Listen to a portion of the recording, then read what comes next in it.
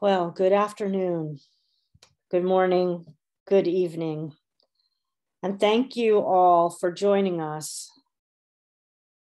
For me, Sandy Yannone here for Cultivating Voices Live Poetry. I'm joining you on Sunday, March 20th, in anticipation of tomorrow, March 21st, the celebration of World Poetry Day. Well, today, we here at Cultivating Voices Live Poetry have the unesteemed absolute privilege to be able to assemble some of the most prominent voices in Ukrainian poetry with their translators, as well as to provide a space for you to respond with your voices in our live open mic following our features for our Sunday edition, our reading with Lost Horse Press.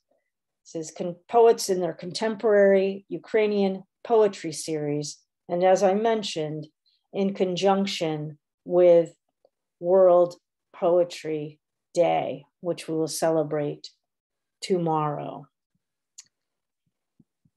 Lost Horse Press for a number of years has been publishing, as I mentioned, the most prominent voices in Ukrainian poetry. And we have the privilege today to welcome a number of those poets as well as their translators. Let me just let you know the names of the folks we'll be hearing from today, and then we will get started with our reading. We have Iryna Starovoyt and her translator, Grace Mahoney, Ali Kinsella and Dzvinia Orlowsky, who have been the translators of Natalka, Bilotserkivets poetry, and Vitaly Chernetsky. We will then hear, hoping they arrive from Odessa, Boris and Ludmyla Khersonsky, with their translators, Boris, Dralyuk, and Diane Seuss. I want to mention for all of you today that when we started Cultivating Voices Live Poetry, we did it with an intention to provide a space for people to respond to the events that were transpiring around the pandemic, shutting everything down. We have continued on through a number of different world events and responded to those world events. And I know that each of you has a very different relationship with the atrocities that the world continues to witness in Ukraine. Some of us in the room have family, friends,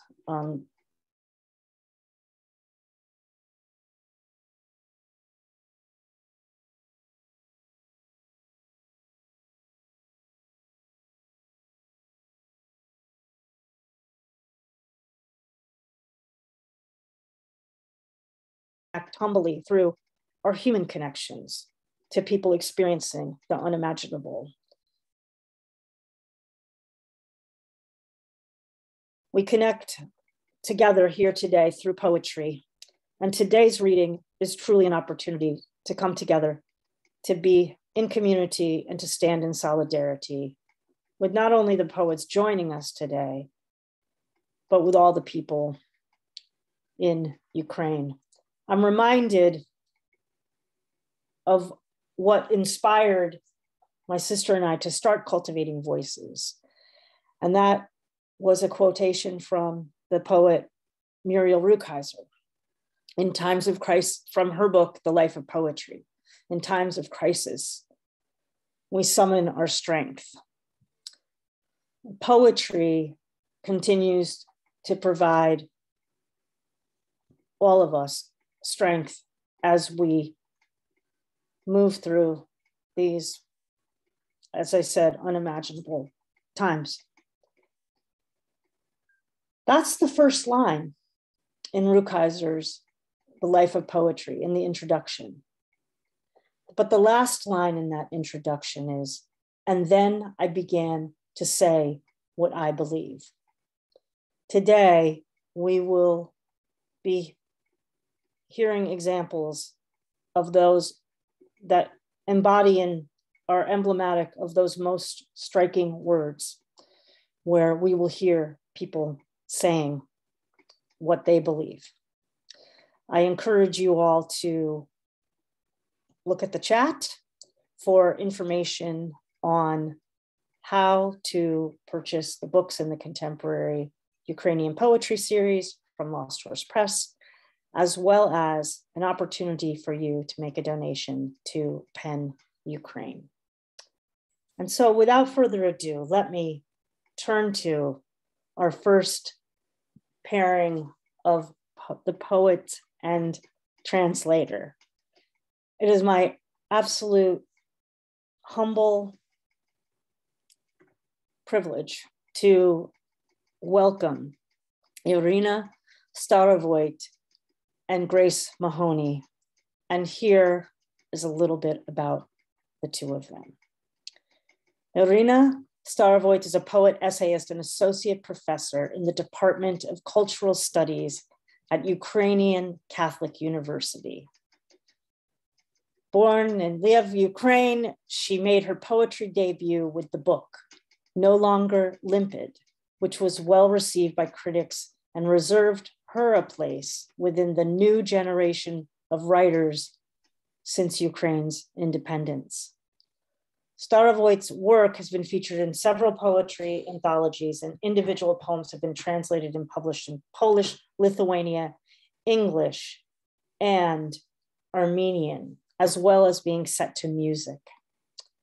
She was a research associate on the Memory at War project in the Department of Slavic Languages and Literatures at the University of Groningen from 2012 to 2013 in the Netherlands, where she completed her 2014 collection of poetry, the Groningen manuscript.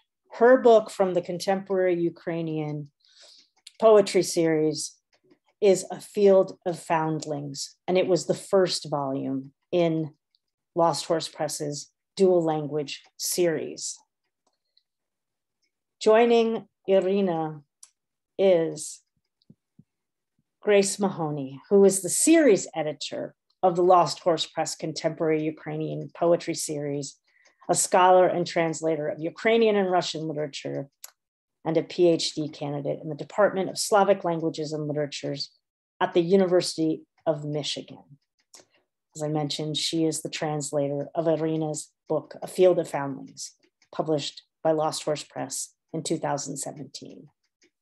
Would you please welcome these two astounding women to share Iryna's work with us today. Dear unknown friends, I'm so humbled to be here today, and I thank you for your solidarity of listening. It's a very important moment for me, sitting now in Lviv, which is relatively safe as of now, but still air sirens are coming almost 2, 3, 4 times per day, every day. And under the missiles are my colleagues, and under occupations are my colleagues in other bigger and smaller cities of Ukraine. This is a very challenging time for us. This is already the 25th day of this total war of destruction. And one might say that it's not time for metaphors. So maybe the only thing I can say that my poems, which were written prior to these 25 days, they now sound a little bit more literal, I would say, than metaphoric. Let me start. Хлопчаки-дипломати з емоціями ему, вам не втямки, що можна народитися в газовій камері і замість того, щоб здохнути, рости як котигорошки, накачати і копнути футбольного глобуса світу. що можна любити зі сходу на захід, вивчати дифузію правди і кривди на летальних невипадках повсякдення, приймаючи від вас співчуття і гуманітарку зі слів. І можна в одному поколінні перейти з чогось газоподібного у вогненну воду і сланець. Ми – народ енергоносій. Хлопчаки-дипломати, з країн, де сідає сонце. Тепер у вас на всіх один дипломат. Шукайте зілля на людське божевілля. Дивіться і не відводьте погляду. Архівуйте скріншоти, як наші хлопці, також кімнатні, ніби рослини, раптом ростуть на війну, стають кактусами, агавами, потім текілою. Як сивіють наші діти, як вугляться наші міста, як мерці падають з неба, як живі вкопуються в землю. Перший янгол вид свій закриває. Як вам страшно, комфортно по той бік екрану. Thank you, Iryna. And it's hard not to be emotional right now. I credit our friendship and collaboration with the seed that began this series, and it's been my honor to edit the series and help bring Ukrainian literature to English readers. And here is the translation of that poem. Diplomat boys with ostrich inclinations, you are clueless that someone could be born in a gas chamber and instead of dying, grows like Kotihoroshko to pump and kick the soccer globe of the world. Clueless that one can love from east to west, that one can learn the difference between right and wrong through the little casualties of everyday life, accepting condolences from you and the humanitarian aid of words. Clueless that in a single generation, one can transform from something gaseous into fiery water and shale. We, the people, are the energy source. Diplomat boys from countries where the sun sets, now you're all just one diplomat toy. Search for the cure to human madness. Look at us and don't look away. Archive the screenshots of how our boys, domestic as houseplants, suddenly grow to war and become cacti, agave, and then tequila. How our children turn gray, how our cities burn like coal, how the dead fall from the sky, how the living burrow in their earth. The first angel covers his face. How terrifyingly comfortable it is to you on the other side of the screen. The next one. Западеться земля, западенці відступим на захід. Хід подій перетрублять комахи, ану перейми. Оприсутнивши воші, будем чупри гребенити заки, не відчинять голярні, де змиємо голови ми. Чужина – все, що схочеш, коли перестанеш хотіти. Батьківщина – що зможеш, коли перестанеш могти, перейти його вплав, океан, що збирає поти, інтернетні листи і кириличні наші діти. Лиш Никифор з криниці, як птаха, ні сіє, ні жне, і поточений шашелем зруб тратить пам'ять і грудень. І Христос на розп'ятті кривавить, і віри не йме, ніби той, хто його породив, і вбиває, і любить. The earth collapses on itself. We Westerners return westward. The course of events will be eaten by termites. Try and stop them. We comb the lice from our forelocks until exhausted, until the barbershop opens and we wash our heads. Mm-hmm. A foreign land, everything you desire until you stop wanting. A homeland, everything you have until you stop being able to cross the ocean by swimming. It collects sweat, internet cables, and our children's Cyrillic. Only Nikifor of Krenitsa, like a bird, neither sows nor reaps, and the termite-ridden frame loses its memory. And December, and Christ on the cross is bleeding and cannot believe that the one who created him both kills and loves. Шла висока вода, не дбала про людських дітей. На неторканий берег викидала тіла і глей. Афродіта верталася в піну, досконала лінія згину. Хто поклявся дійти, той дійшов, хто доплисти, доплив. Навіть муравський брат знайшов свій біблійний мотив, прозираючи крізь цунамі, ніби рентген, покладаючись на там-тамів пророчий тембр, там, де лінія досконала, все решта хаос. Хто збирається жити, а хто знімає артхаус, як мороз попід шкіру, як піт із не свого чола. За моравським братом пішла неморавська сестра. Коли брат озирнувся, вона не стала стовпом, досконала лінія вигнулась за горизонт. Коли брат запитав самими очима «ти?», сестра погладила воду, і море дало їй пройти. Ти не один, не старайся, 1+1. Я і є та Єва з твоїх стовбурових клітин. The high water came with no regard for human children. It scattered bodies and clay on the untouched shore. Aphrodite returned to the foam. The line of the fold was perfect. The one who vowed to leave left. The one who would swim swam. Even the Moravian brother caught his biblical drift. Look through the tsunami like an X-ray. Count on the tam-tam for its prophetic timbre. There, where the line is perfect, the rest is chaos. Someone is going to live, and someone shoots an art house film.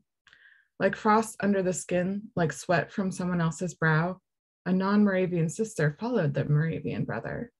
When the brother looked back, she didn't turn into a salt pillar. The perfect line was bent behind the horizon.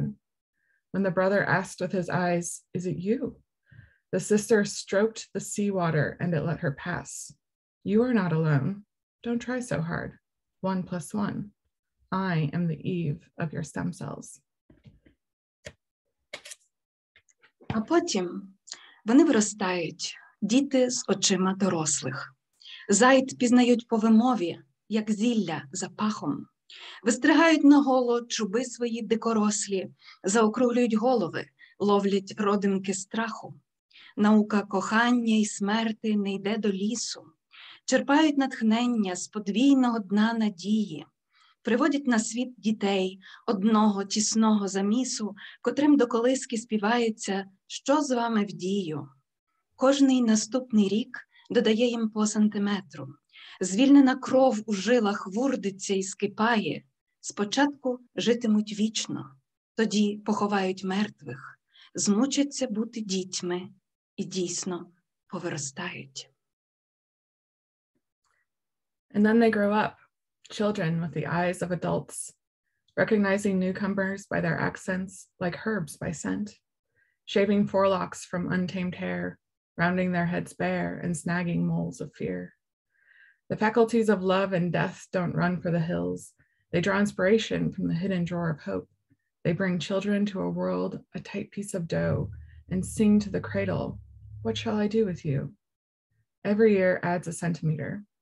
The blood freed in their veins bubbles and boils. At first they will live eternally, then bury their dead, and tired of childhood, indeed, grow up. Thank you. Thank you, Iryna.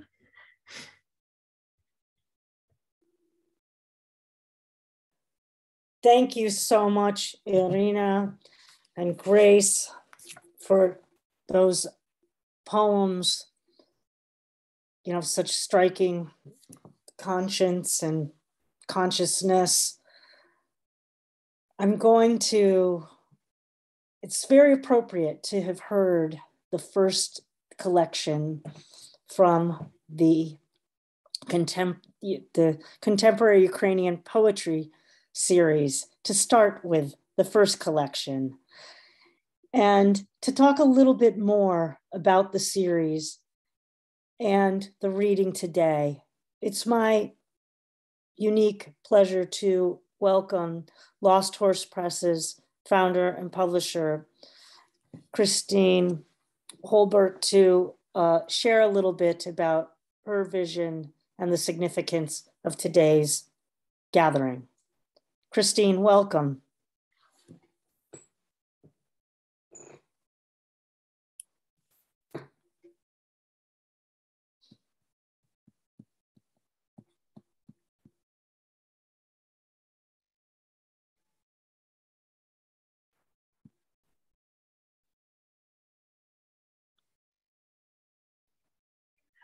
Sandy, I don't know if Christine is here. I just sent her the Zoom link again. I don't know if she's here yet. Phone, actually. So. Oh, she's on the phone. Okay. Yeah. So hopefully she's connecting. Okay, good. Yeah. Thank you. Thank you. She's had so much. She's been so totally overwhelmed by all of this. Yeah.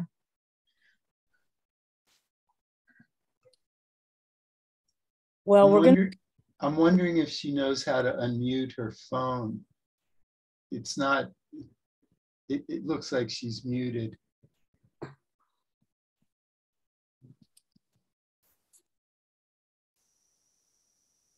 Well, we will work a little behind the scenes to try to support that effort for her. And as a result, maybe Grace, sorry to, but maybe Grace could tell us a little bit more about the series, since, she's been instrumental in initiating it with Christine. Right, thank you. Yeah, Grace, would you mind stepping in for Christine in this moment? I know it put you on the spot. Sure, yeah. I'll just say a few words. I hadn't prepared anything, but, essentially my manuscript of Iryna's translations found its way to Christine through friends and colleagues of hers, poets she works with. And there was an invitation to try a series. And although Christine has for many years been a publisher of English language poetry, mostly North American poetry, she has Ukrainian heritage and feels a deep commitment to helping promote Ukrainian literature and the language and the country and the culture and the multicultures of Ukraine. So we worked together, and it was completely something new for me. I'm just a lowly graduate student, but over the years, we started in 2017, we've been able to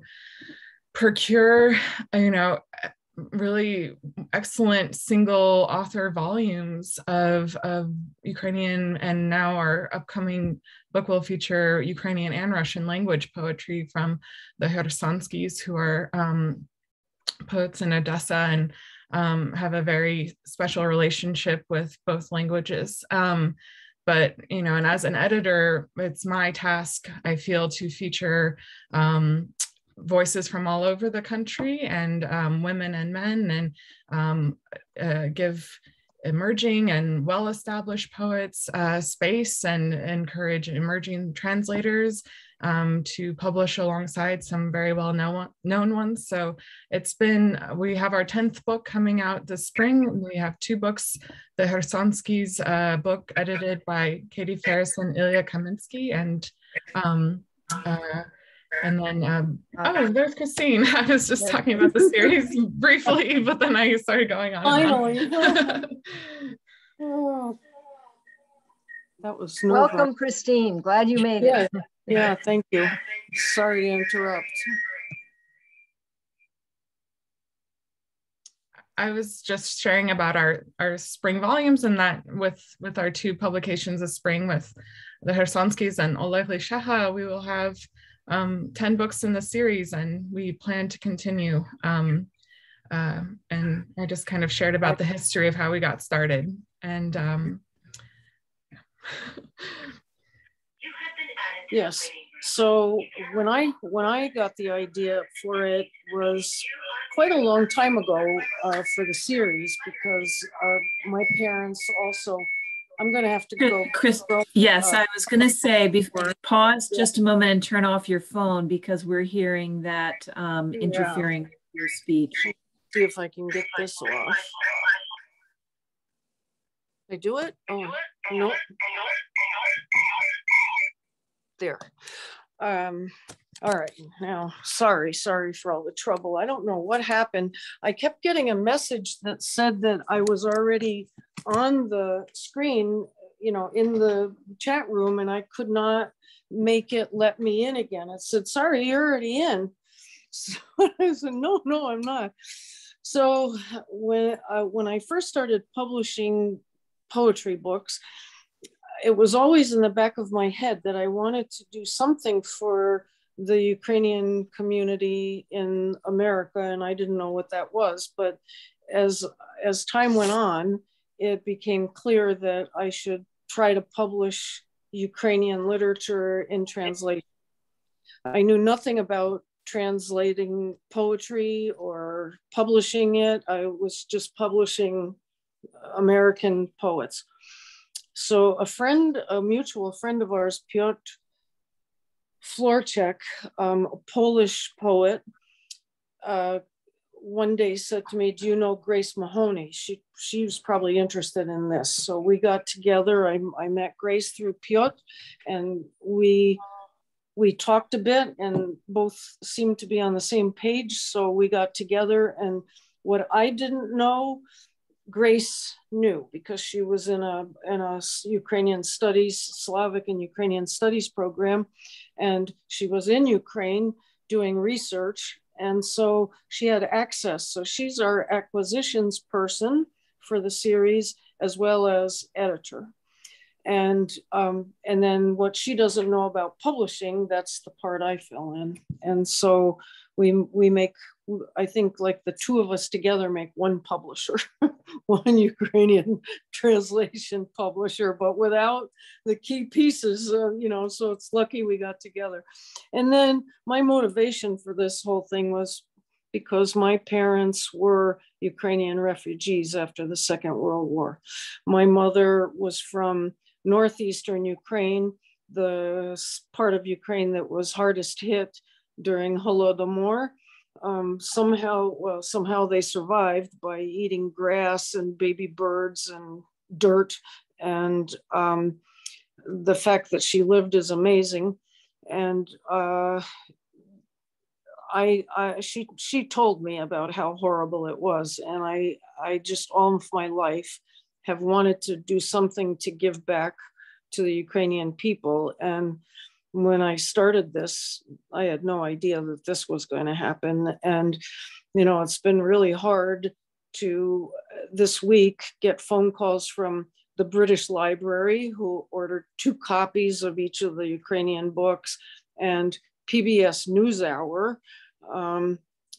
and these places that I never even dreamed would set their eyes on Lost Horse Press or our books or anything. And while it's wonderful that finally the Ukrainian literature is getting recognition, I only wish it was not under these circumstances. This is what's breaking my heart, and that the people there are suffering so badly, and how brave they are. How my cousin took her daughter and grandchildren to Warsaw with her car.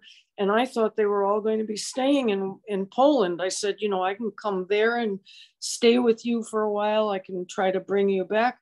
My cousin is about my age, and she went back. She dropped off her daughter and the grandchildren and went back. This is how the Ukrainians feel, that this is their wonderful country, and they don't want to give it up. And every one of them who is able-bodied is staying to defend their country. And so thank you for having this. Would it be possible for me to put on the chat the places that we can donate? These are reputable official places to donate. Some are through the Ukrainian bank, but most of them are like the Red Cross. You can also donate to Lost Horse Press directly by donating to our PayPal account. And what Grace and I would do with that money is give it to Pen Ukraine, or if we hear of a poet who has a need, we could send it right to that person. So either way, but is that okay, Sandy, if I can put those? I can't hear you now. We've been mentioning Pen Ukraine before you arrived. Oh, good. And putting that in the chat for folks. And of course, please do feel free to put the other links for folks to see okay. For this humanitarian relief purposes. And thank you, Christine, so much for organizing. I hadn't said it yet because I was waiting for you, because I knew, I just wanted to share that, you know, I knew that when you began the series, you knew that the poetry of Ukraine mattered, but you could not have ever imagined the urgency with which it would come into striking view, and that need that we have for today. And as you said, of course, we're grateful for the recognition of the series, but of course we would not want to under these circumstances. And we can only hope that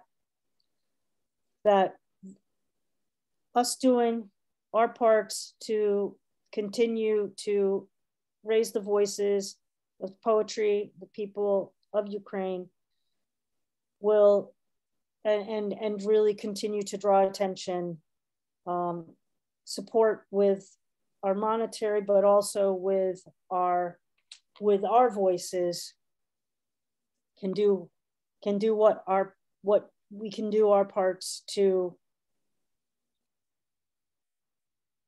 end this just unimaginable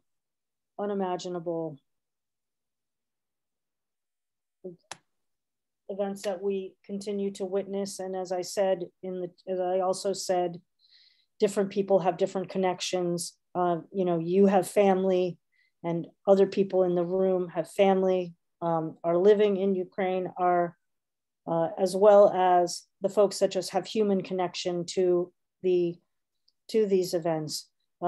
We all are here together in hopes that our poetry and our voices will bring this to an end as soon as possible. I'm going to move next to Vitaly, and Vitaly Chernetsky.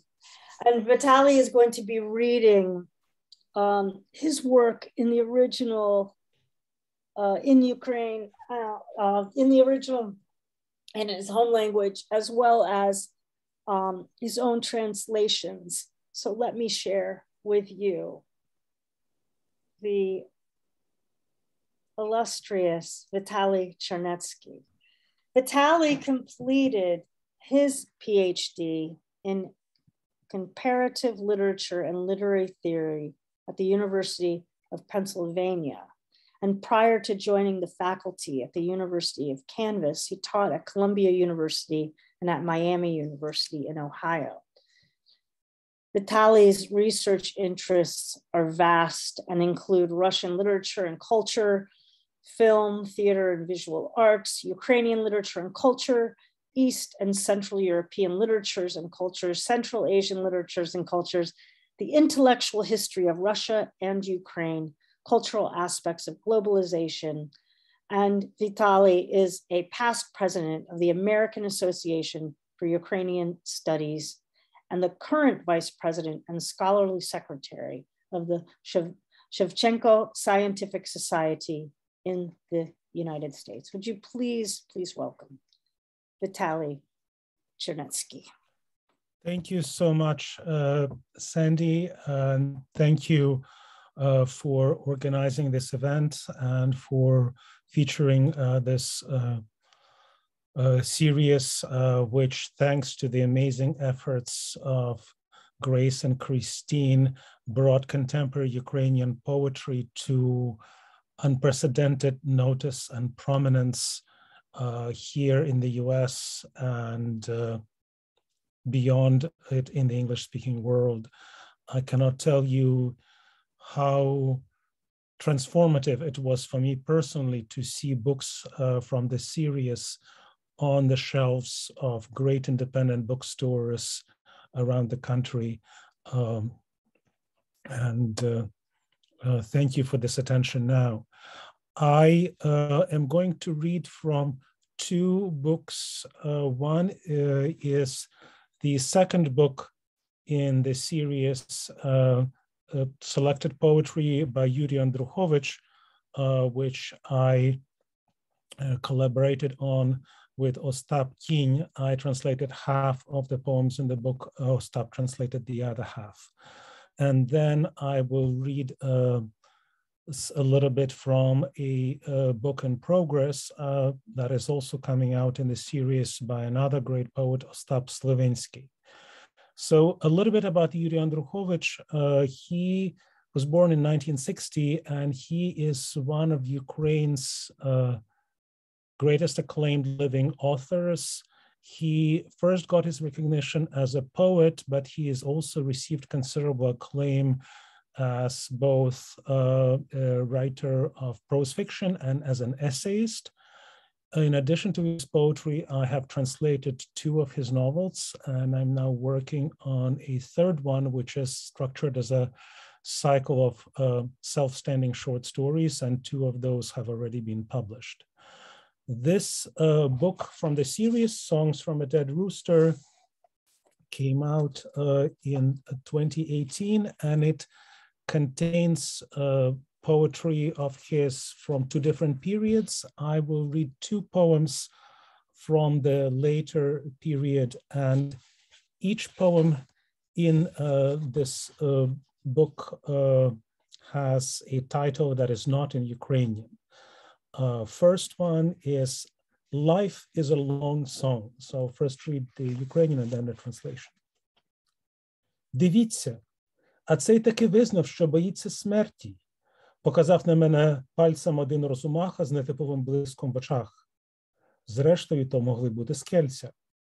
Останнім часом мене люблять публічно запитувати про найінтимніше. Наприклад, який мій найтяжчий гріх? Що мені снилося із середини п'ятницю? Чи подобається мені найвище керівництво країни? Чи хотів би я бути сумлінням нації? І чого я боюся? Відповідаю переважно так, як можу. Коли розмова при чарці або з похмілля, то значно відвертіше. Коли на тверезу голову, то вигадливіше і химерніше переважно.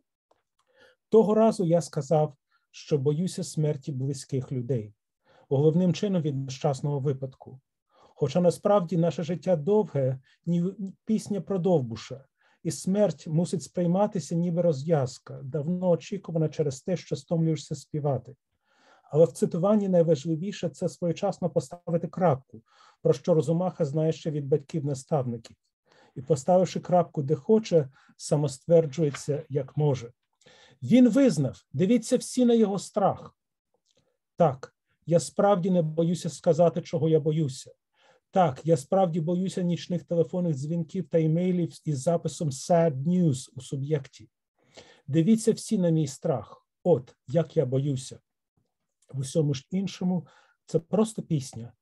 Довга прекрасна пісня про шлях до прірви. Чи, скажімо, не менш прекрасна про кулю в потилиці. Life is a long song. Look, this guy admitted that he's scared of death. A certain wise guy pointed his finger at me, a weird glint in his eyes. I suppose it could have been the glasses. Lately, they like to ask me in public about the most intimate things. For example, my gravest sin, what I dreamt of from Wednesday to Friday, if I like the leaders of my country, would I like to be the conscience of the nation, and what I'm scared of. I usually answer the best I can. When the conversation's over a drink or after one, much more openly. When sober, in an artsy and fanciful way, as a rule. This time I said that I was afraid of the death of those close to me, merely through accidents, although really our life is long, like a folk song about Dovbush, and death should be viewed as a resolution, long awaited because you got tired of singing. But the most important thing when you quote is timely putting the full stop, which this wise guy still remembers from his mentors. And putting the full stop where he pleases, he seeks to assert himself. He admitted it. Look, everybody, look at his fear. Indeed, I am really not afraid to say what I'm scared of. Yes, I'm really scared of the phone ringing at night and emails with sad news in the subject line.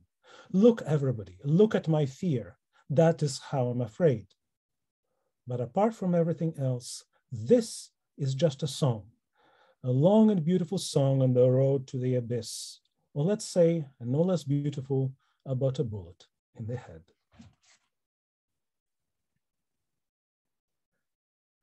And the second poem from this collection is Werwolf Sutra, which is an allusion to Sunflower Sutra by Allen Ginsberg.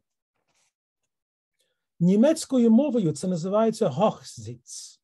Така дерев'яна будка на підвищенні, звідки краще стріляється по кабанах. Деякі кажуть, ніби по оленях. Але їх так багато. Вони всюди, ці маленькі сторожові вежі. Таке враження, що тутешній люд живе винятково полюваннями або мріями про полювання.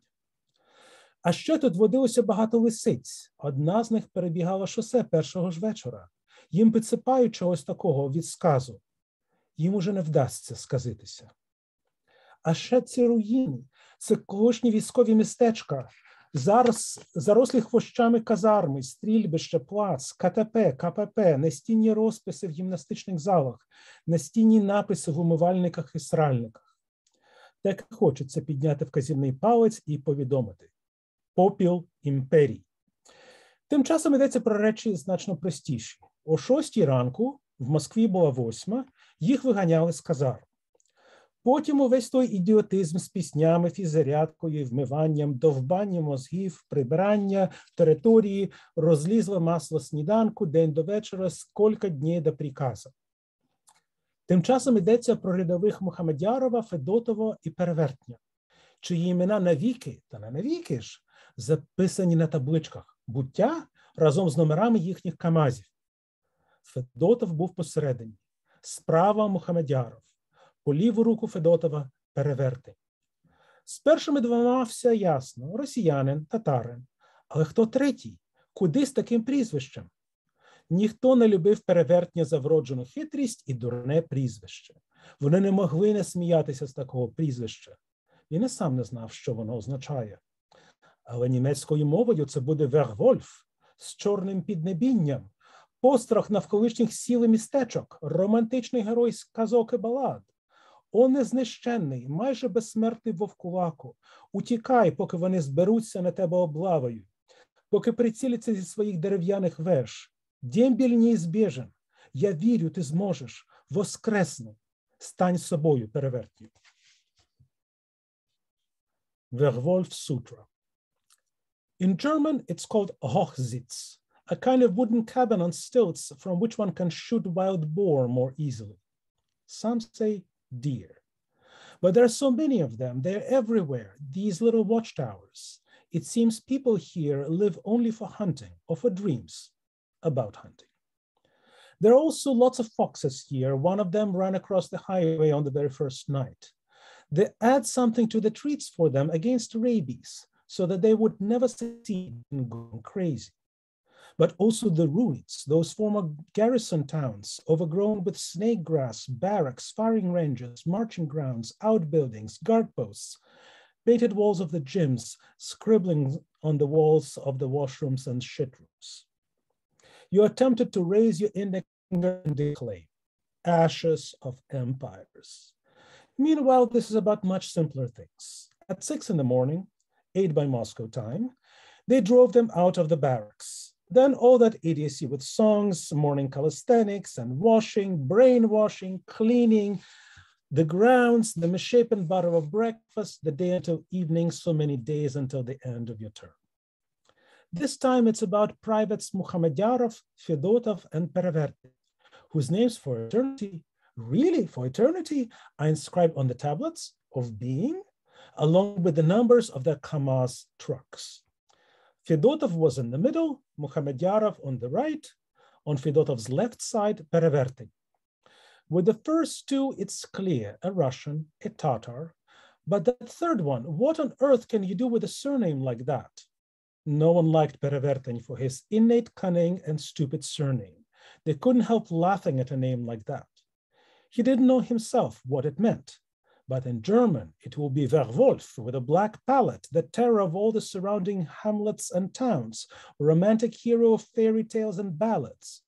Oh, indestructible, almost immortal werewolf, escape before they gather to round you up, before they aim at you from their wooden towers. Discharge day is certain. I know you can do it. resurrect, become yourself, perverted. And now several shorter poems by a wonderful poet, Ostap Slyvynsky. Yuri Andruchovych is from Ivano-Frankivsk, which is a city in western part of Ukraine. Ostap Slyvynsky is from Lviv, also in the west of Ukraine, where Iryna Starovoyt is also based. And like Iryna, Ostap is both a poet and a literary scholar. He's also an acclaimed translator, primarily from Bulgarian and Polish. He is, for example, the Ukrainian translator of the Nobel Prize-winning prose writer Olga Tokarczuk. So this is a book that I'm also collaborating with another dear colleague, Iryna Shuvalova, who is a wonderful poet in her own right, and one of the poets represented in this anthology with her own poetry. Here we're working on Ostap Slyvynsky's writings, and so 4 short poems by Ostap. Ми проїхали місто, повне подарункових вогнів. І тепер, коли майже все світло позаду, я просто прошу тебе приручити мені якусь тварину і навчити мене гратися з нею. Я волів би бути її швидкоплинним тілом, їхати, співаючи на осліп, як п'яний велосипедист у зливу, коли він у зв'язній клятві б'є себе в серце і слухає, як воно гуде. Волів би підніматися з нею на мокру палубу, шукати тебе очима, смішний, як іграшковий вулкан, що бризкає малиновим соком. Волів би повернути все, трохи змінити нахил вітрил і мчати під старою примарною назвою, і викидати на берег радісні перли. Проте вертаюся і засинаю, встромившись носом у кубку теплих клітин. Яке світло осідає на сонній шерсті, у яку красу витікає звичайне земне життя.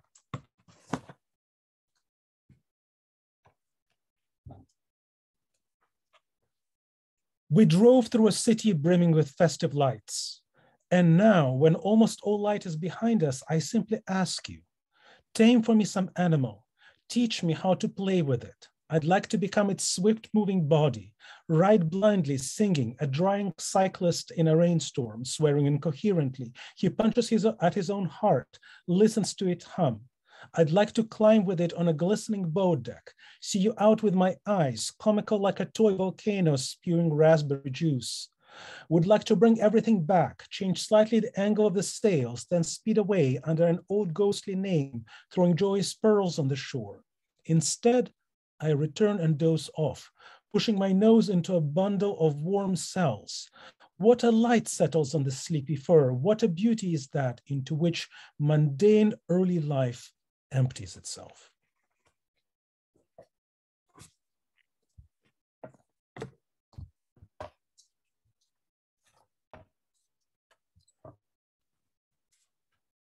Сфера. Чогось із носа йшла кров, ніби серце знову шукало із тебе вихід. Я спочатку нічого не розумів, гадав, ти плачеш, намагався спинити таксі, глузували ринви, мені аплодуючи, гасли квадрати кав'ярень, дорожні знаки вказували один на одного, дзвіночки риби, золоті космонавти, слянка води з накришеним стеарином, збаламучена різдвяна іграшка. І ти всередині різдвяної іграшки, яка виконує свою механічну радість. Піанола Марлен сама зіграє елегію хороброго снігу, сама приструнить погоду і візьме тебе на гачок. Моя сфера повна диму і вогнів, різної випадкової музики.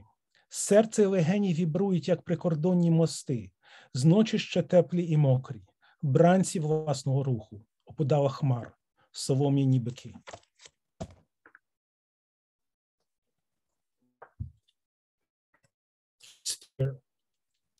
Nosebleed for some reason. Was the heart again looking for ways to exit you? At first, I was not understanding a thing, thought you were crying, tried hailing a cab, the gutters guffawed, applauding me, square coffee houses faded away, street signs pointed to one another, bells and fishes, golden cosmonauts, a glass of water with crumbles of candle wax, a shaken snow globe, and you inside that globe which performs its mechanical joy. The piano Marlene will play an elegy of brave snow, tame the weather, and then get you hooked. My sphere full of smoke and lights, of all sorts of random music. Heart and lungs vibrate like border bridges, still warm and wet after the night, captives of their own movement, fake clouds, straw bulls.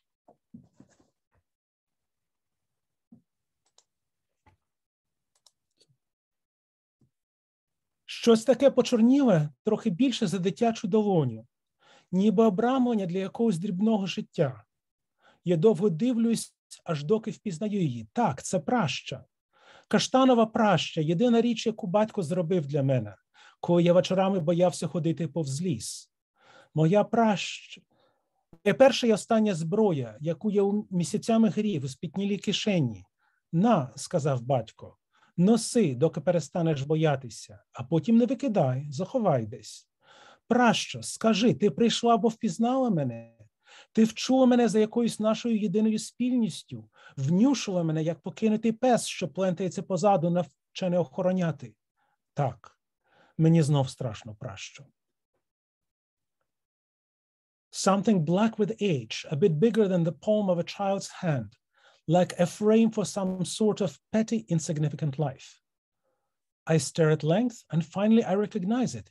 Yes, this is the slingshot, a chestnut slingshot, the only thing Father made for me when in the evenings I was afraid of walking past a forest. My first and last weapon, which I warmed for months in a sweat-filled pocket. There, Father said, carry it until you stop being afraid, and then don't throw it away, hide it somewhere. Tell me, slingshot, did you come because you recognized me? Did you sense me behind some kind of united being of ours? Did you smell me like an abandoned dog who trudges a few steps behind, trained to protect? Yes, slingshot, I am scared again. And the last poem for today. А з надією, що робити? Вона ніби кінь, ні кинути її на піску, ні брати у човен. Ще покірніше, ніж тоді, коли везла нас на собі, майже не просячи їсти. Та й не її провина, що ми не знайшли тут нічого, а вже час відчалювати. Може, коли її відпустити, вона повернеться до якогось свого дому? Якого дому?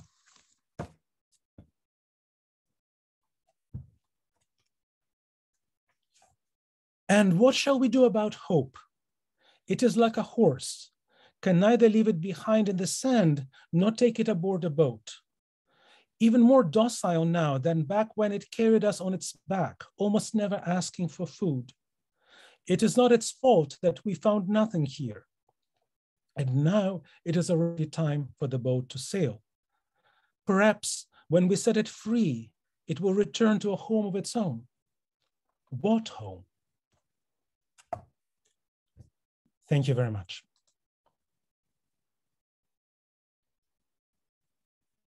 Thank you so much, Vitaly, for offering numerous voices in the Ukrainian poetry series, and to give us, you know, different perspectives that the poets offer. It's like it's amazing to be able to hear just not only the translation, of course, but the home language, and to hear multiplicity of poets is just so incredible. And I'm so grateful for your participation and that we could all gather today. Everyone, please make sure that you check out the books in the Contemporary Ukrainian Poetry series.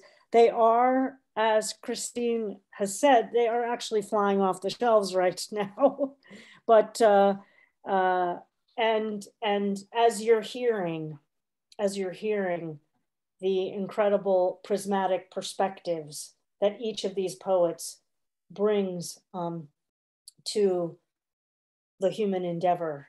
So please do look at the series from Lost Horse Press and make your purchases of the books, as well as if you have the resources today. The link has just been put into the chat as well.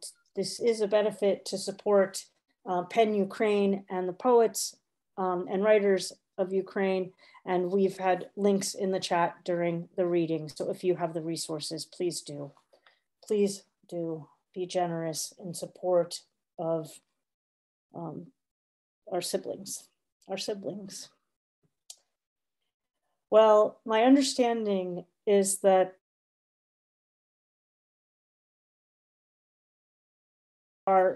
maybe on get into the room. There is some technological issue going on, but I'm going to invite, and I do hope that we're going to be able to connect with them.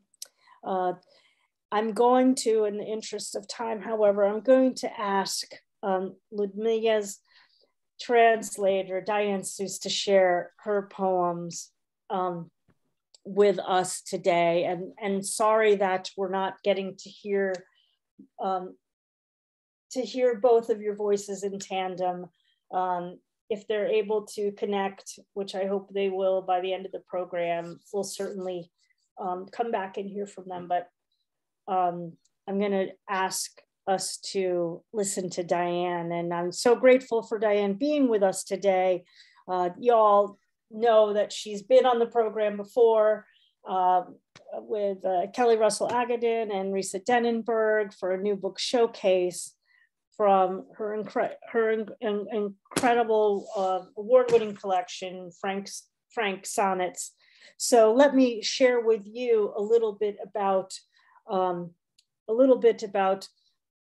Ludmyla, Khersonsky, and a little bit about Diane, and then hear the poems. Ludmyla Khersonsky was born in Tiraspol, and she is an award-winning author of 3 collections of poetry.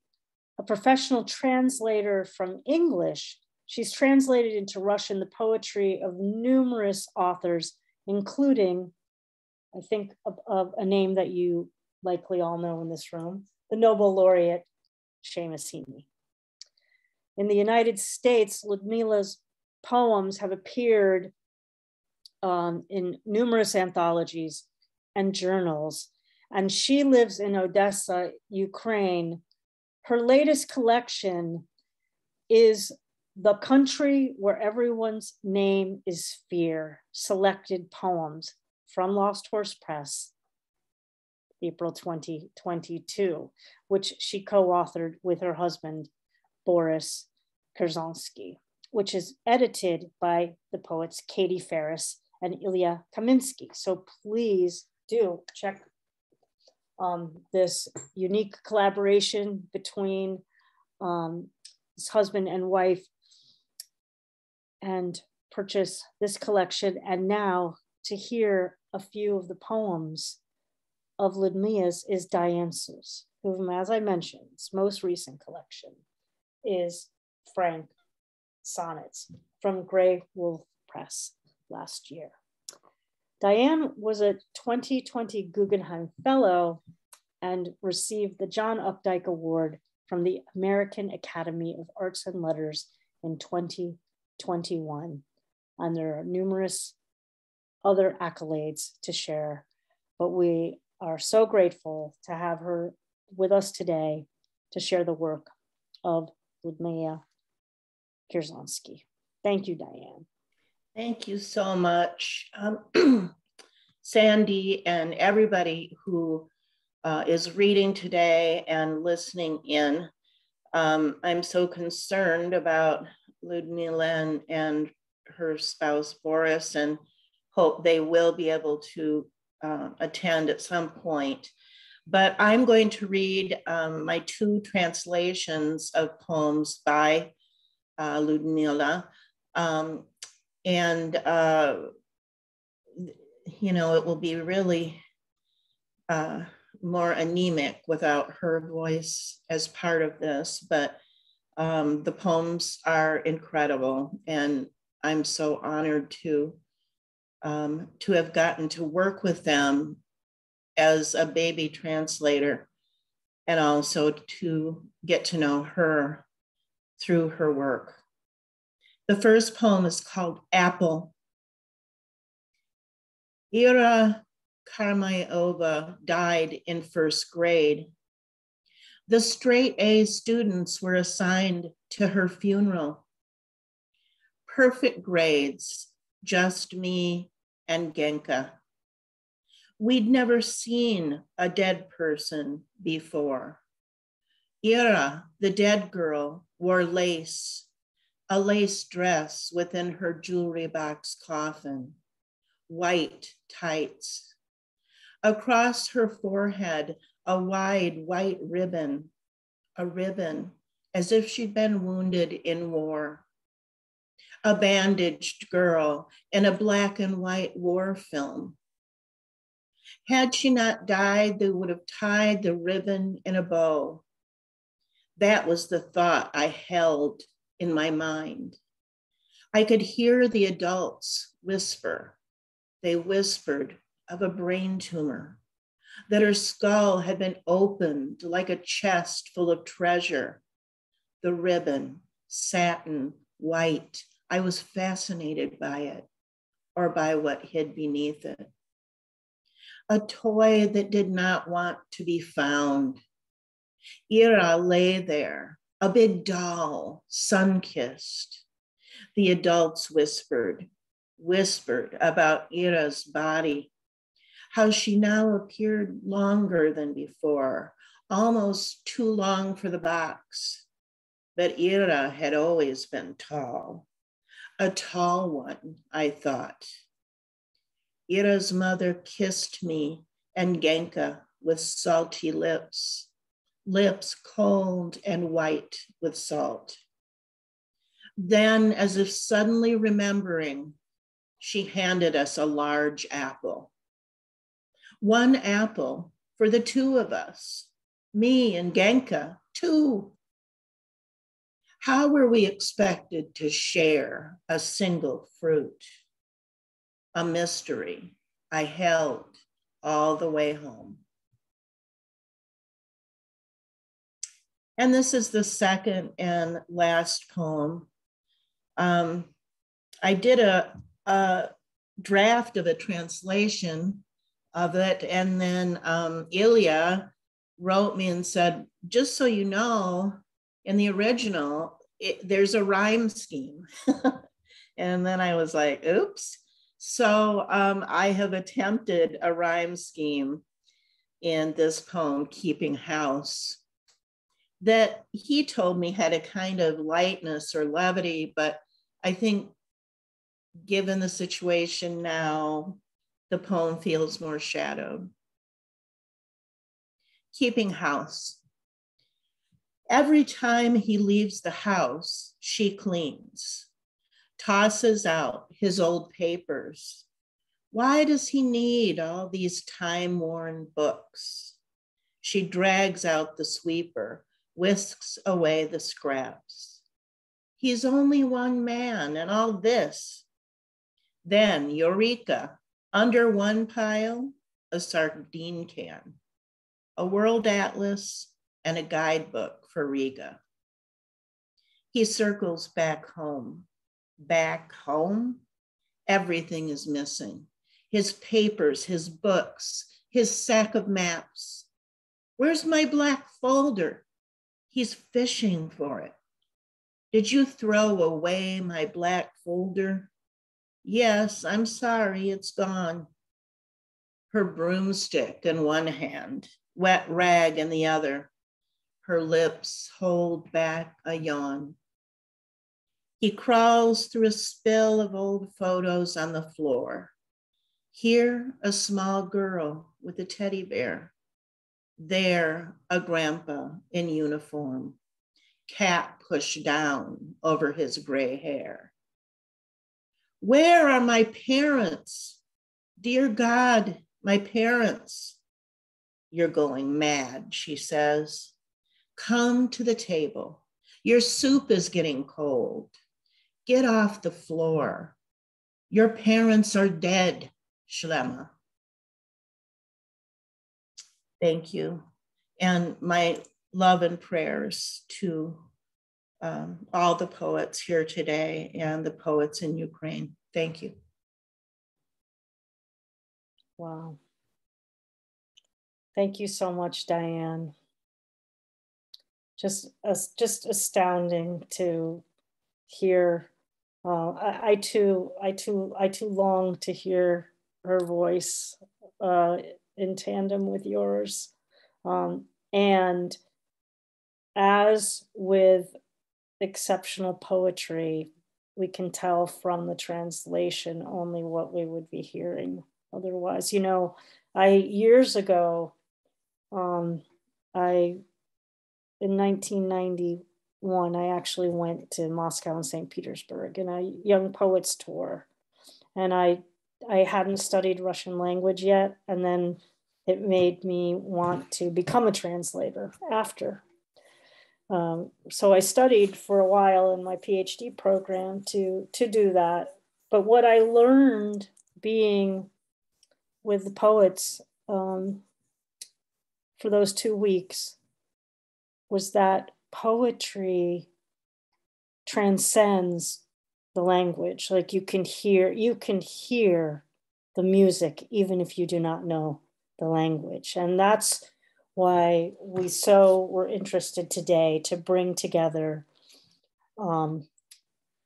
everyone reading in their home language and the translations. And of course, we want to connect and know. So without the translators, we could not have as rich an experience. Thank you. Thank you so much for sharing Ludmyla's work with us today. Again, we are hoping that the Khersonskys will be able to join us. We're still trying to connect. So I'm just altering I'm riffing today, my friends. I'm riffing off of my script. I'm going to turn next to Ali Kinsella and Dzvinia Orlowsky to share their work that they have done as translators in the contemporary Ukrainian poetry series.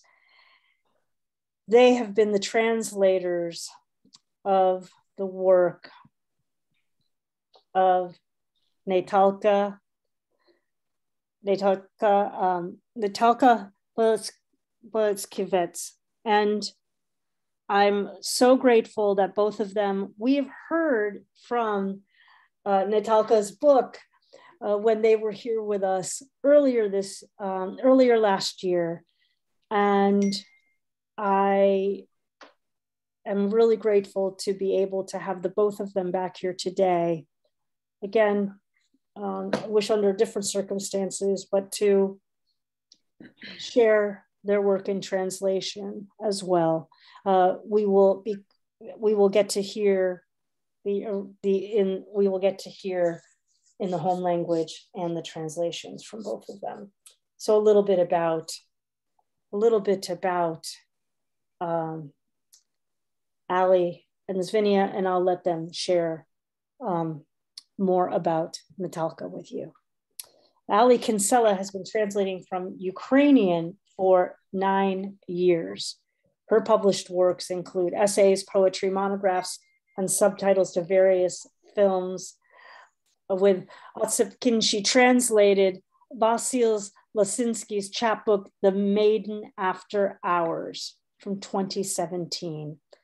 And she won the 2019 Kavali Fund Prize for her translation of Taras Prokasko's Anna's Other Days. She holds an MA in Slavic Studies from Columbia University, where she focused on Eastern European history and literature, and wrote a thesis on the intersection of feminism and nationalism in small states. Ali is a former Peace Corps volunteer and has lived in both Western and Central Ukraine for nearly 5 years, and now is joining us today from Chicago. Dzvinia Orlowsky is a Pushcart Prize poet, translator, and founding editor of 4-Way Books. She's the author of 6 poetry collections, including Bad Harvest, which was named a 2019 Massachusetts Books Award must read, and the award-winning collections Silvertone and Convertible Night, Flurry of Stones. Her first collection, A Handful of Bees, was reprinted as a Carnegie Mellon Classic Contemporary. And as mentioned, she is the co-translator with Ali Kinsella from the Ukraine of Eccentric Days of Hope and Sorrow, Selected Poems, which was published by Lost Horse Press in 2021. Please welcome back Ali and Dzvinia. Hi, Sandy and everyone else. It's a pleasure to be with you all again, of course, under less than ideal circumstances. This is the book that Dzvinia and I will be reading from today. We published this with Christine and Grace at Lost Horse Press in the fall. And we were actually joined in the series by our fall contemporaries. This is another great volume. They don't have the chance to read with us today, but I encourage you to seek it out.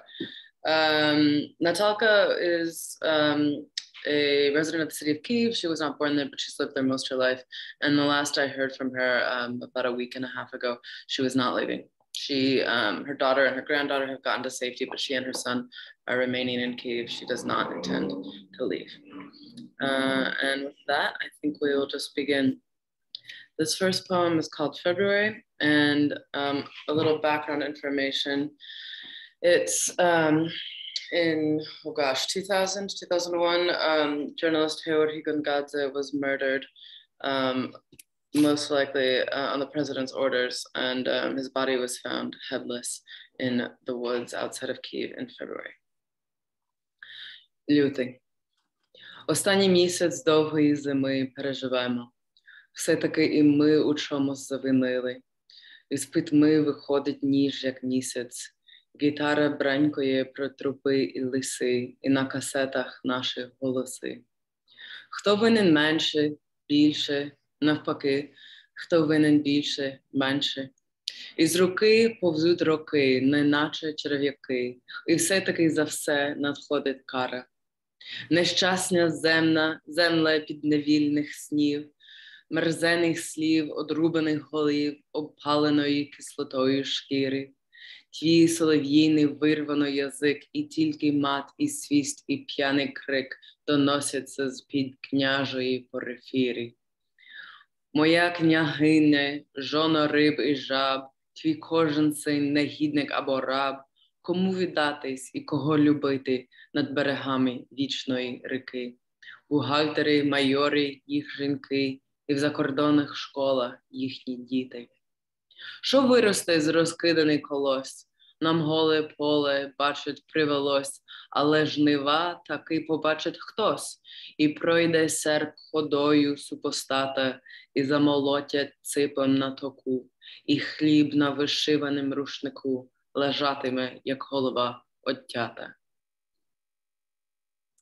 Thank you, Ali.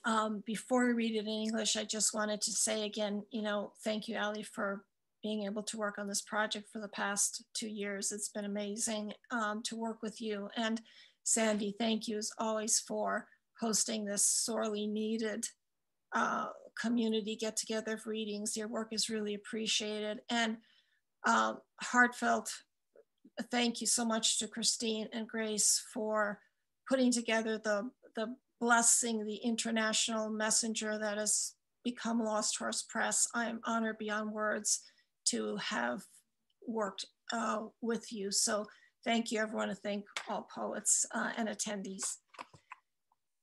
So now the poem in English. February. It's the last month of a long winter we'll survive. After all, we were at fault for something. From the darkness, a knife emerges like the moon. A guitar strums about corpses and forests while our voices endure on cassettes. Some owe less, others more, some more, others less. Out of our hands, years crawl like worms, yet there's punishment for everything. Unfortunate earth of enslaved dreams, of nasty words, decapitations of skin burned with acid. Your nightingale tongue ripped out and only Russian curses, a whistle, a drunken cry heard from under imperial robes. My princess, wife of fish and frogs, your every son a scoundrel or a slave. Whom to give oneself to and whom to love on the banks of the eternal river. Accountants, majors, their wives, their children sent off to foreign schools. What will grow from the scattered grain? We had to see the naked field. Though some will get to see the harvest, the sickle will go the way of the foe. They'll beat with flails on the threshing floor, and on an embroidered cloth, our bread will lie like a severed head.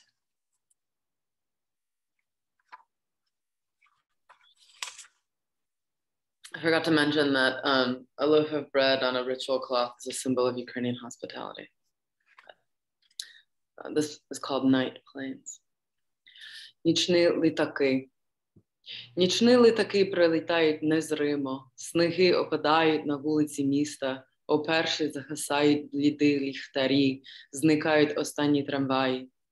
Тепер лишаються тільки будинки поснули, дерева геть темні та серце гаряче, як грудочка тепла живої землі. Ці дні, наче роки, минають поволі. Ці дні невиразні туманів, снігів, сніданків, обідів, подій монотонних. Але прислухайся, колись уночі повернуться в брами трагічні ключі, і видива спогадів нам незнайомих постануть криз гуркять нічних літаків. Освітиться в серце розбите вікно далекої школи, чи може Суворов, чи може майдані розхитані вулиць, чи може галявини зимних лісів, і гори ослаблих ламких голосів співатимуть з неба старі колискові і перші слова неживих букварів. Нічні літаки пролітають далеко, лишаючи видива дивні, сріблісті, неначе з ними в шинелах солдатських, концтабірних куртках, лахмістих, жіночим. О ні! У ясному святковім вбранні, колонії дитячі, дитя за дитям, призначення, зміст.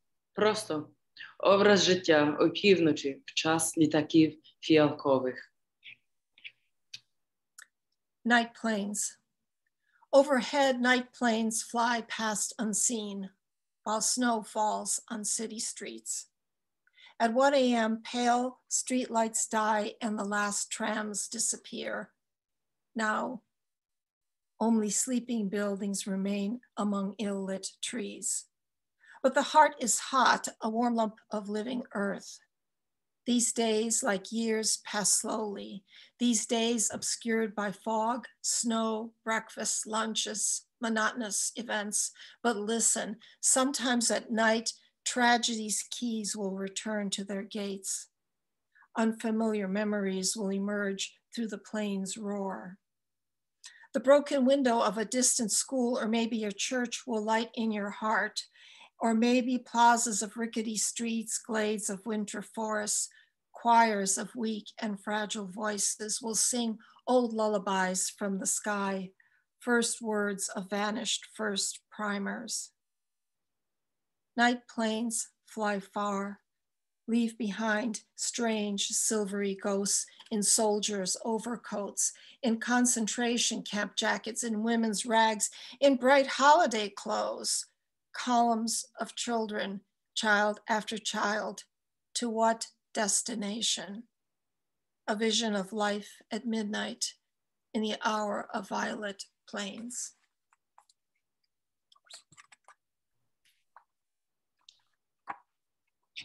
This poem is untitled in the Ukrainian. Сухіше витончується шкіра, як і життя, на обрисах облич недавно рідних. Божевільна віра, вся молодість, мов ніжний тужний клич розгубленого звіра. І смага, і задума, і тісна злиденність астрономчиків їдалін, і свіжо пофарбована весна ярів квітневих із окраїн дальних, на всьому знак утрат непроминальних. Хто стане перегноєм рідних днів, а хто поповнить звалища собою міські, де крематорною трубою завод вінчає житлових масив, і шлях до раю в'ється, ніби стяг, і понад пеклом сяє саркофаг. The skin gets drier and thins, as does life on contours of recently familiar faces. All of youth is crazy faith, like the wistful cry of a lost animal. And thirst and contemplation and the cramped poverty of food shops, cafeterias, the freshly painted spring of April ravines from far off outskirts, everywhere signs of impassable loss. Someone will become the hummus of native fields. Others will fill the city waste sites where a factory crowns housing with a crematorium pipe. And the path to heaven flutters like a banner, and a sarcophagus shines over hell. This is the last poem we'll read. Maybe you heard it. It's called Knife. Ніж. Ніж, щоб накраїти хліб. Ніж майструвати сопілку. Ніж, щоб добити ягня вовком скаличини. Так гола, суха і пісна піниться раптом поверхня потом очищених риб, в'ющих Господного дня. Знак милосердя і сліз, без благодатного знаку, не доторкайся. Це ніж, музика, що убива. Це вже не просто слова, це та поезія без слів, де трава омива лезо небес. Knife. A knife to slice bread. A knife to carve a whistle. A knife to finish killing the lamb wounded by the wolf. So naked, dry, and lean, the cleaned surface of fish foams with sweat and Sabbath day broth. A sign of mercy and tears.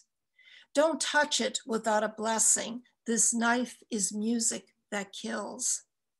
These aren't just words, they're poetry without words, where grass washes heaven's blade. Thank you. Slava Ukraini.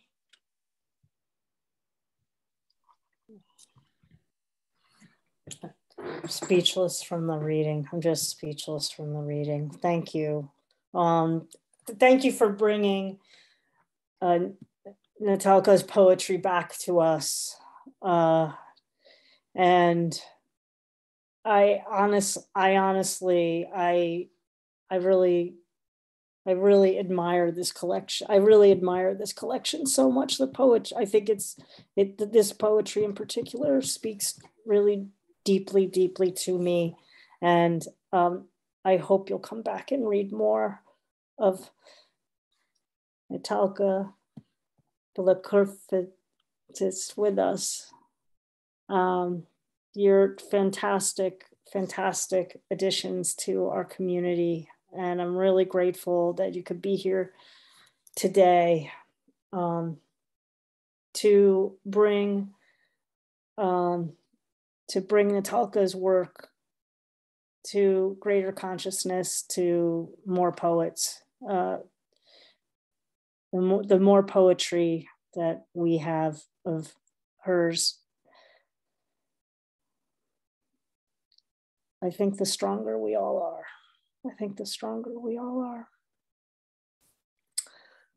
Thank you very much, Ali and Dzvinia. And folks, a reminder, you can have your own copies of all the poems that you've heard today. They are from Lost Horse Press's Contemporary Ukrainian Poetry series. an incredible labor of love and love of labor from both Christine, Holbert, and Grace Mahoney, bringing us that series. Information's in the chat, as well as we also encourage you to support the poets of Ukraine through contribution to Pen Ukraine, information on how to do that, as well as there's other information about other ways you can contribute to humanitarian relief is also in the chat. Well, much to my deep sadness, it appears that for whatever reason, we were not able to get the Khersonskys with us today. I know that they've been trying, and I don't know what's going on with Zoom. So I'm very, very sorry about that, my friends.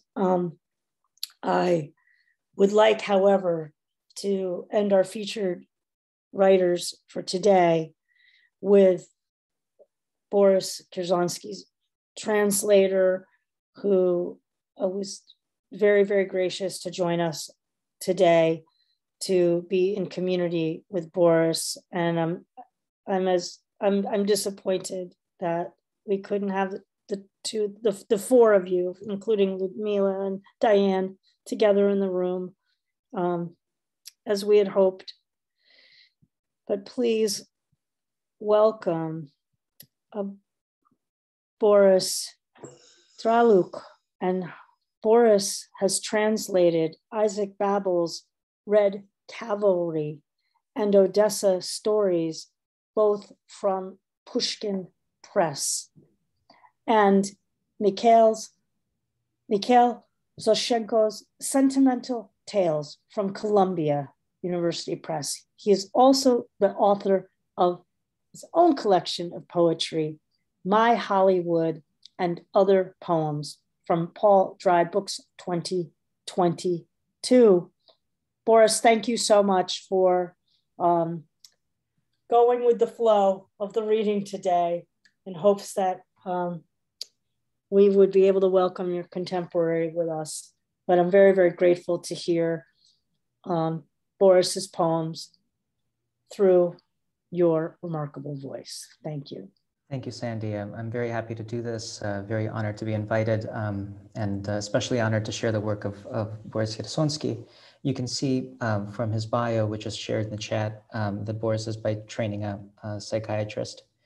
I think that his deep sense of historical irony is partly informed by that training.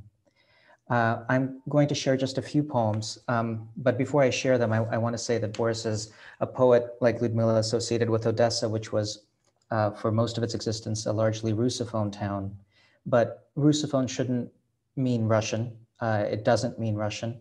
The language spoken in Odessa is a form of Russian, but a tremendously idiosyncratic Odessan brand of Russian, which mixes elements of Yiddish and Ukrainian and Polish and really just all the languages of the world. It's a huge port, extremely diverse population. The fact that a number of cities in Ukraine are largely Russophone has been used as a justification for this barbarous invasion. But the invasion itself is now killing that reality, both literally and figuratively. Cities that are largely Russian-speaking are being depopulated, destroyed. And the people who have spoken Russian nearly all their lives in Ukraine in comfort are switching over to Ukrainian, and can you really blame them for doing that? Boris is one of the people who has switched over to Ukrainian in his writing, at least in part, and did so after the Maidan revolution. I'm going to read a few poems written in Russian in 2015. The first one I'll read in Russian, and then the rest I'll read in English in my translation. Утренний дождь сильнее, чем тусклый утренний свет. Бумажный кораблик плывет, раньше он был портрет правителя, но его сложили особым образом. Вот он теперь бумажный кораблик. не знает, куда плывет. Какое странное лето, ни солнышка, ни тепла. Дождь зарядил с утра, жизнь была, да сплыла. Плывут по течению мысли и фильтры от сигарет. Плывет бумажный кораблик, раньше он был портрет. This morning's rain overpowers the dim morning light. A paper boat floats on the current. It was at one point the head of state's portrait, but folded just right, it's a boat that knows not where it floats. A peculiar summer, no sunlight, no warmth. Been pouring all day and life wouldn't stay. Thoughts and cigarette filters also drift off. A boat, once a portrait, is floating away.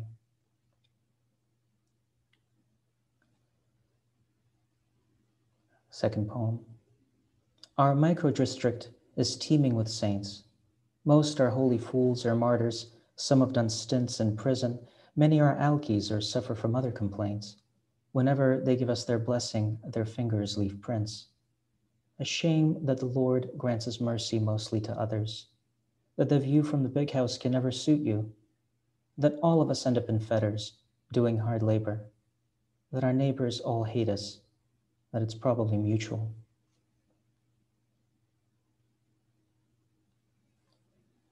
And the third poem in this small series. The earth is reflected twice, in the sea and the sky, 3 layers of reality that can't be split. As soon as you land in this world, you're hung out to dry. Digging a grave is the same as making a bed. This whole thing is a trap, no way out but to die. This whole thing is a flop, a flapjack, flimsy and thin. In the wind, scraps of thoughts fall to the pavement and fly. No final farewells. Tell life, we'll meet again. The last poem I'd like to read is also from 2015 and is more rhetorically powerful than these 3 meditative lyrics. It's a poem that, with great historical irony, reflects on what usually happens after wars. When reading this poem earlier in another presentation, I mentioned that the heroism and also the humanity of the Ukrainian army tells me that this is not going to be the story after the end of this war. But I think it serves to remember that war is not the end of violence. When victory is ours, the post-war executions start, the hasty meetings, the tribunal's passing sentence. We need to thin the ranks of all these prisoners of war. Why should we feed the generals we've vanquished? They've got as much blood on their hands as all the rest. We have the orders that they gave their men. The urge to murder is a form of sexual lust. You just can't stop. You want to, but you can't. And so it's up the ladder, hands behind their backs, with pastors, priests if they should happen to be Catholics, bags on their heads, nooses around their necks. Die, scum. In 7 decades, you'll get YouTube clicks. 5 minutes and a man is a dead body. Another 5, the coffin is nailed shut. War criminals deserve no hint of pity. A strong rope is enough, or a sure shot. The executioner, his skill is our great hope. Prison's expensive. Killing simply costs less. The only justice is the bullet and the rope. The post-war era knows no other justice. Thank you.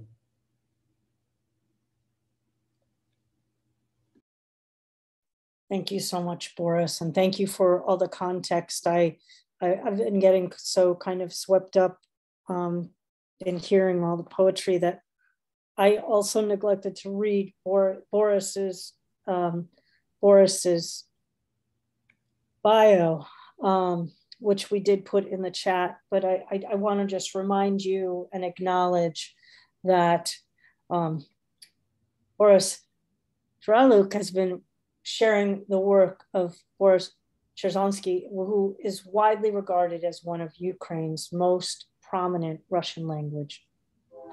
And as Boris shared, there is a context to how the language that Boris is working in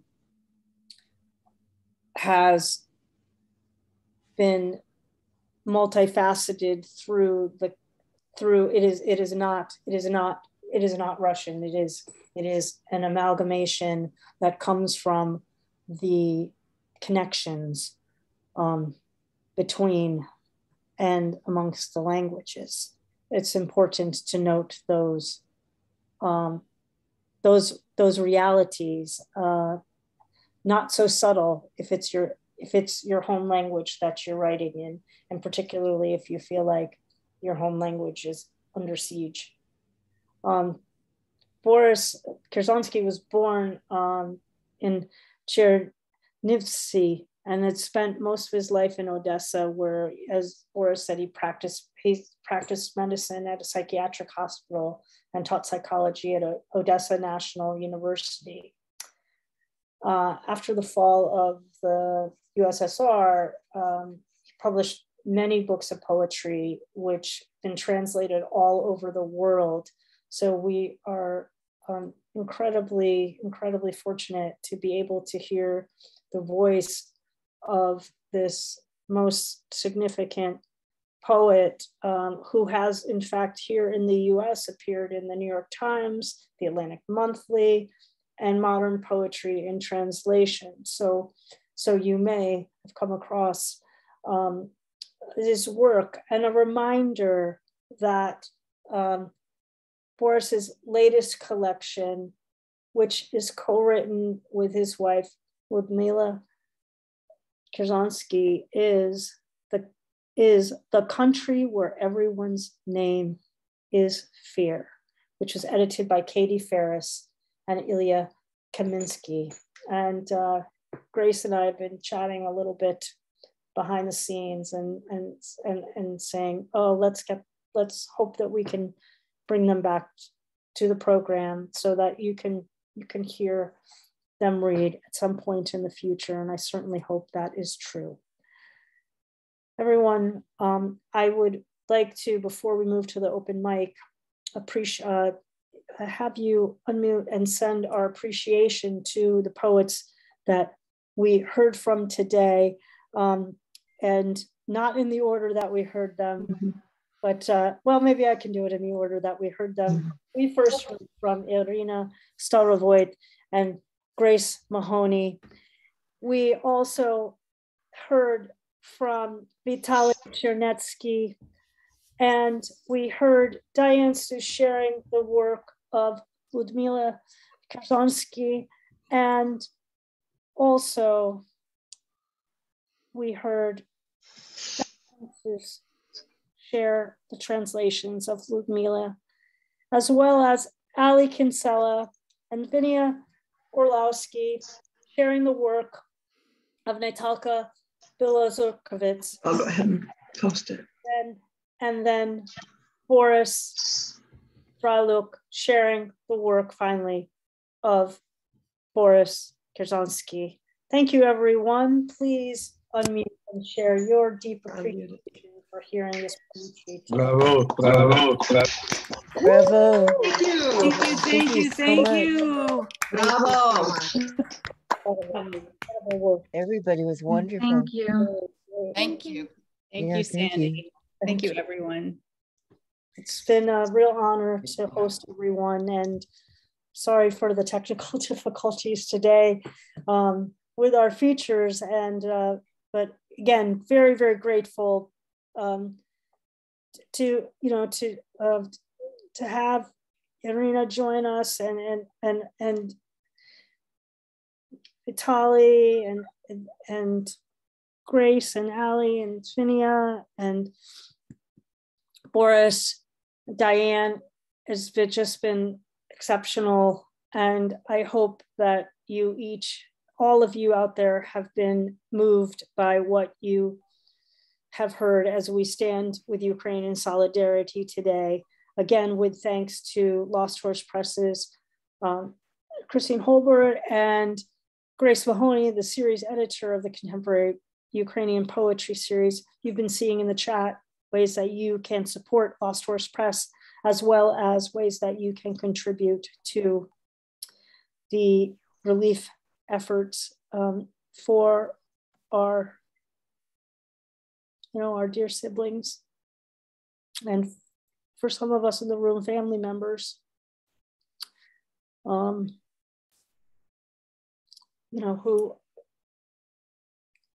I can't watch the news really. It's too painful to witness, and yet I know I have to. So please do what you can today to support, really support humankind. I'm thinking about what that line of Boris's about war is not the end of violence, and really honestly thinking there are no victories. There are absolutely no victories here. Anyone who claims a victory in war is a coward. Anyone who perpetuates war is a coward. Beyond that, it's criminal. So there is no victory here. There is no victory here. There is just immense suffering and deep, deep sadness. And yet we come together as poets to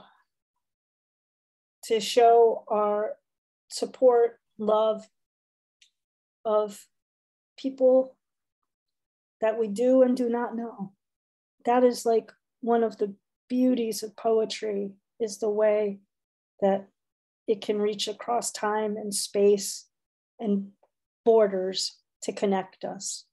And so I'm really appreciative for those of you who wanted to come and share a poem in solidarity today. And I know there are many, many more of you that had hoped to read. And maybe that just means we do another reading in the future. Come and read if you didn't get to read your poem today.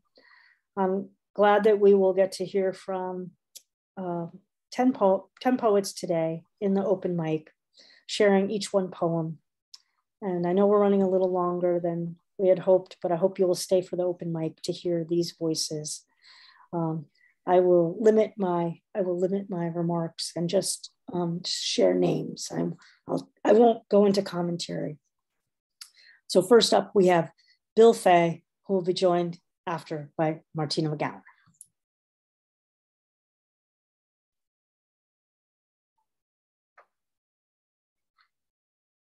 Was it so? Was it so long ago? Was it so long ago?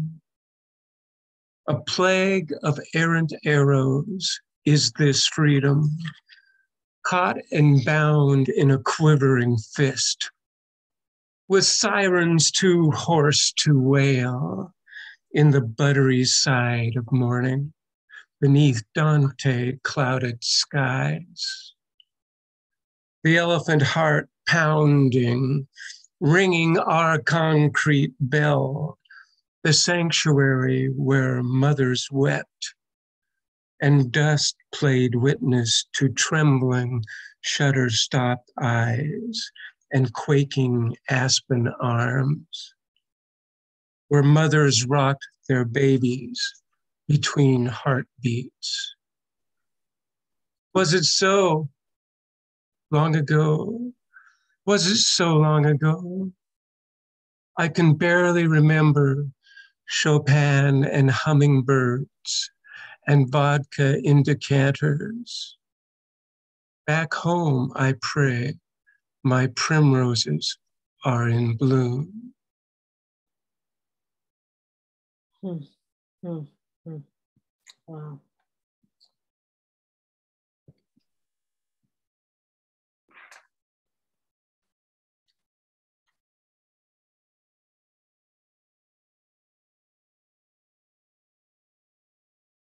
I think you're muted.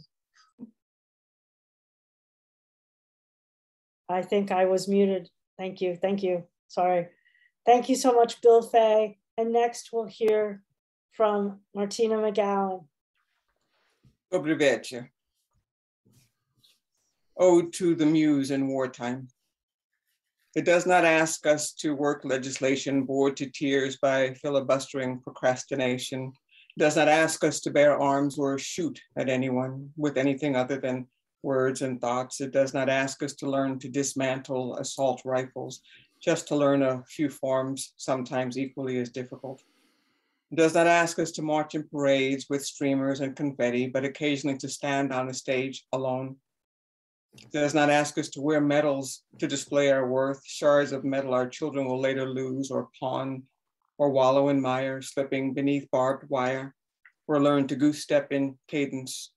It does not ask us to howl at the moon covered in grease paint, clad in camouflage, although we might if the muses asked and we thought it would help the writing.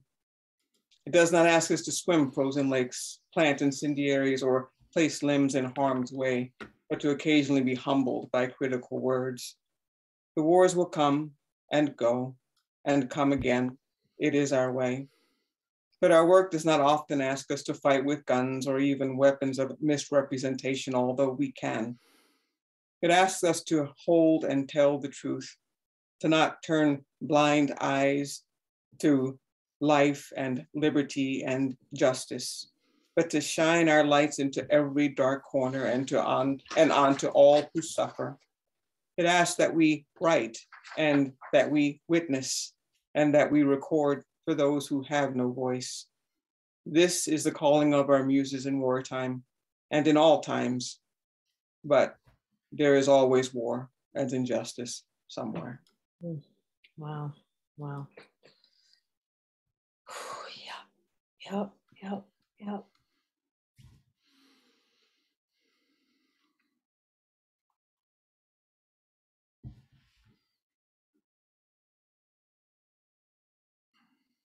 Boy, I am off on my muting today. I'm just filled with the poetry. What can I say? We will hear, thank you, Martina. We will hear next from Harvey Soss, and then we will hear from Julian Matthews. Okay, thank you. This poem actually, it references Ukraine, but the Ukraine that existed in the early 1900s when my grandparents fled it, as people are fleeing it now. So this is called Sad Case of Helen's Guitar. Certainly it wasn't a Gibson she took with her, that guitar. Some love-struck young pioneer might have whittled for her, placing it into her calloused peasant hands. A going away present? I never learned where she got it from or when, while she was still alive and fiercely independent, or if anyone, a pioneer perfumed with Menschkeit, ever instructed her on how to play. I'm sure she wouldn't have recognized the shtetl hood of Fiddler on the Roof, England's pine wood studio lot where the movie was filmed, being a far cry from her Dnieper, or understood staged banter where she had faced starvation. That wasn't her Ukraine, not her bowl of borscht. I expect she just plucked out chords discordantly, awaiting passage to New York. It wasn't until her steamer had surged halfway across the Atlantic that her kerchiefed good looks were discovered by a thieving boy chick named Semyon or Sam, a fellow passenger to America who suggested he should hold her things for safekeeping. Doubtless he didn't boast the whip and hard boots of a Cossack or present as the sort of fellow to steal a 15-year-old's guitar. Having already endured pogromatic betrayal of classmates, former friends, denouncing her as that dirty Jewish as per you case, my grandmother Helen never complained, accepting this loss as she did all her losses, family, town, country. Those few letters from Sam that found her in the Bronx, making no mention of returning her guitar and bearing no return address. Thank you.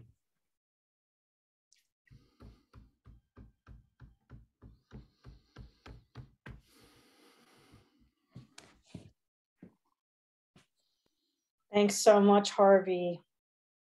And next we'll hear from Julian Matthews. Hi. This is called Dogs of War.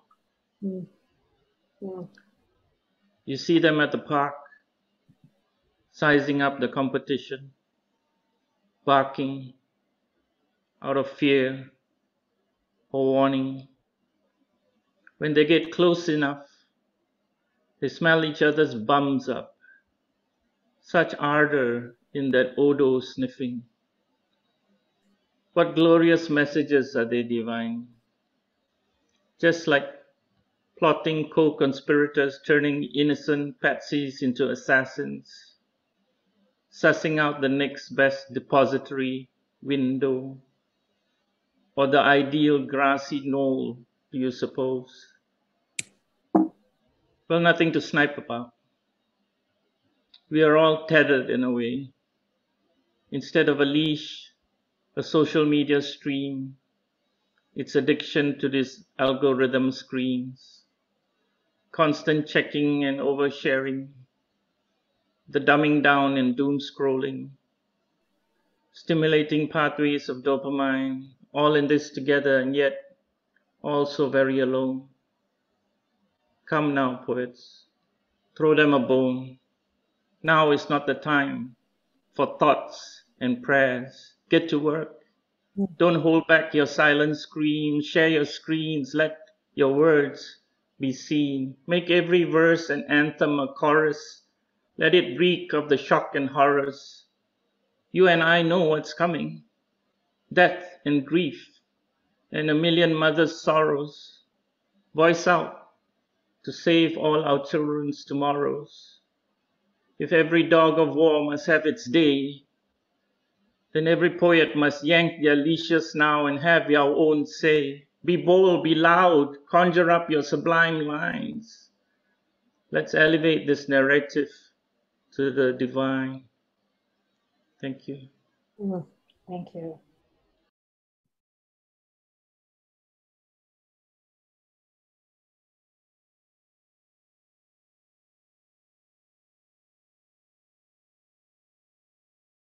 I think you need to unmute. Oh my gosh. I can't do it today. Oh my gosh. I don't know what it is with me today. Thank you so much, Julian, for being with us and sharing your poem. Before we get to our next poet, Thomas A.Thomas, I just want to mention, I just saw in the chat that Indra Amir Danayagam is mentioning please send poems for upcoming edition of Beltway Poetry Quarterly. And I'd also like to share that Cirque, the literary journal that Sandra Clevin edits, is also going to be offering an upcoming issue of poetry in response to Ukraine. So please please consider sending to both those publications. And I'm going to invite you to all put information in the chat about the call for submissions. Certainly, it's great to be able to have a venue for these poems that you're sharing today. And those are two wonderful, wonderful publications. So next, please, we will hear from Thomas A.Thomas. Thank you, Sandy.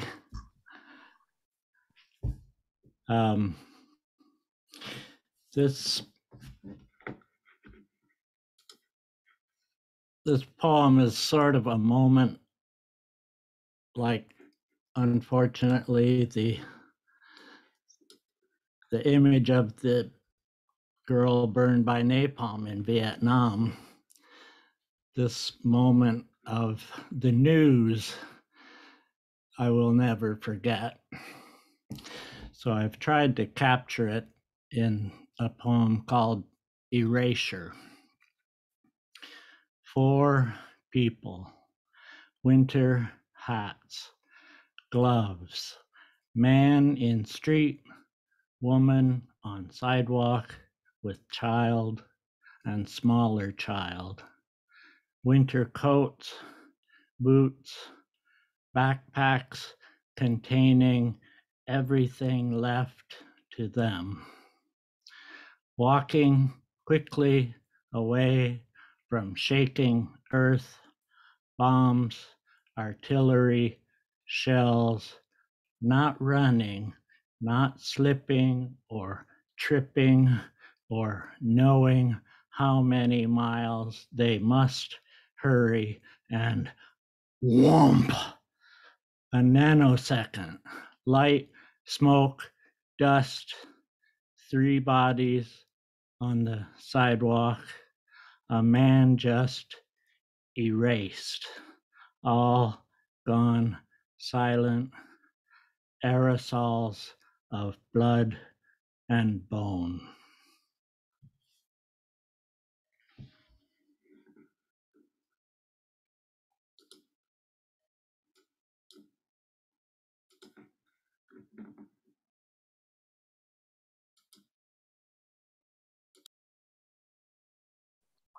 Thank you, Thomas. Thank you so much.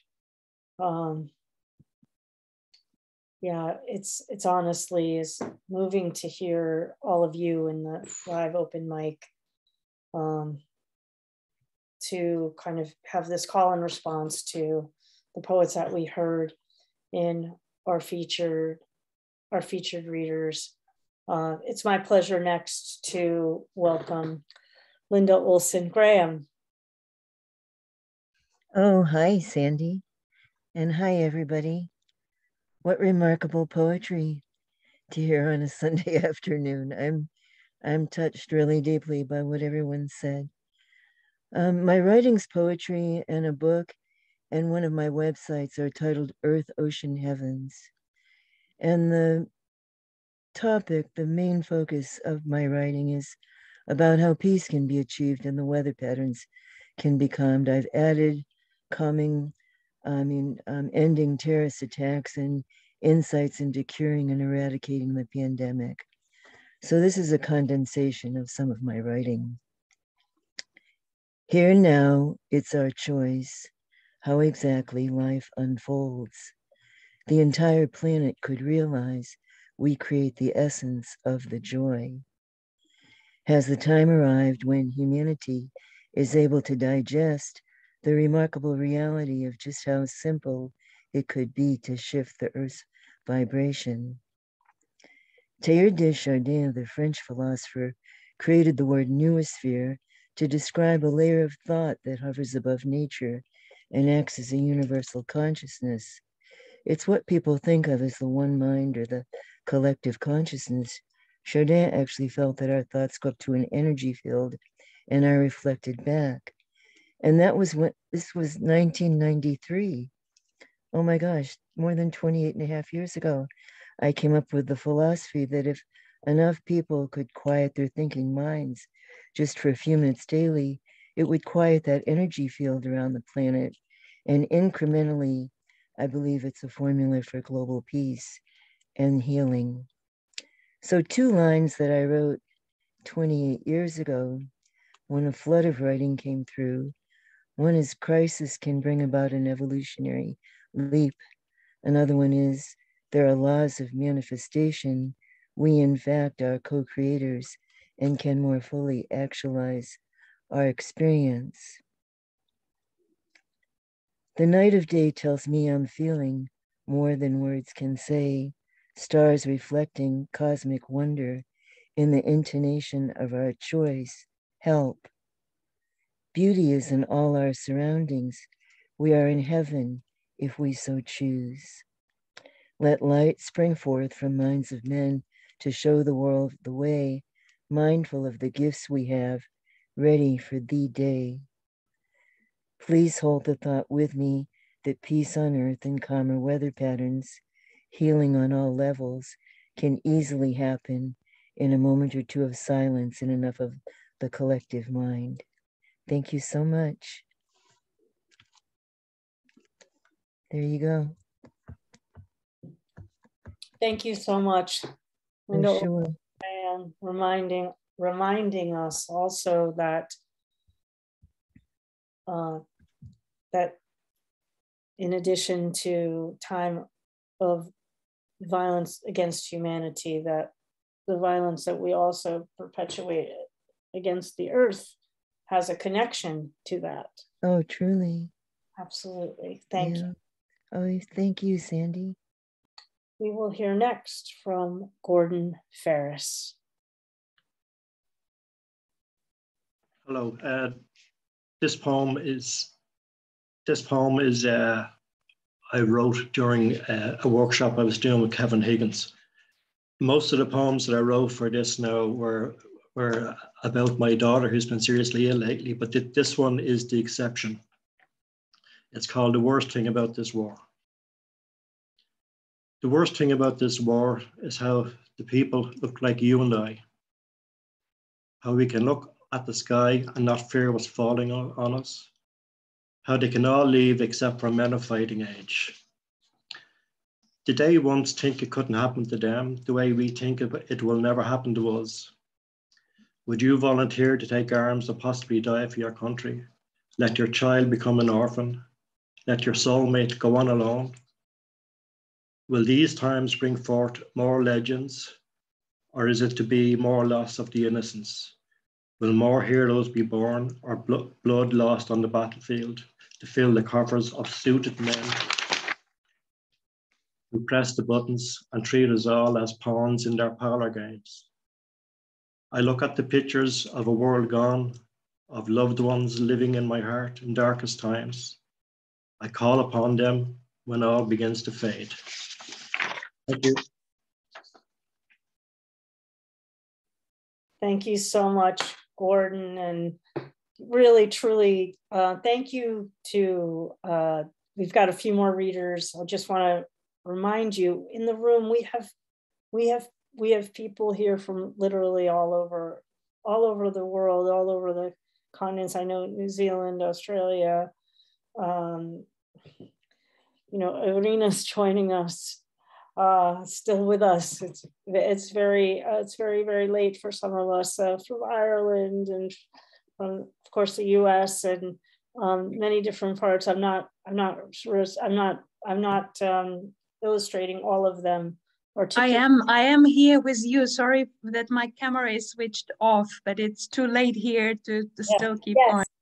Yes, it's important to let people know that for Iryna, it is with some risk to be here, to have the camera on, have lights on, and things like that. It's important to let folks know. So again, I want to thank everyone for staying through the open mic. And we next go to Alexandra Psaropoulou. It's great to have you with us today.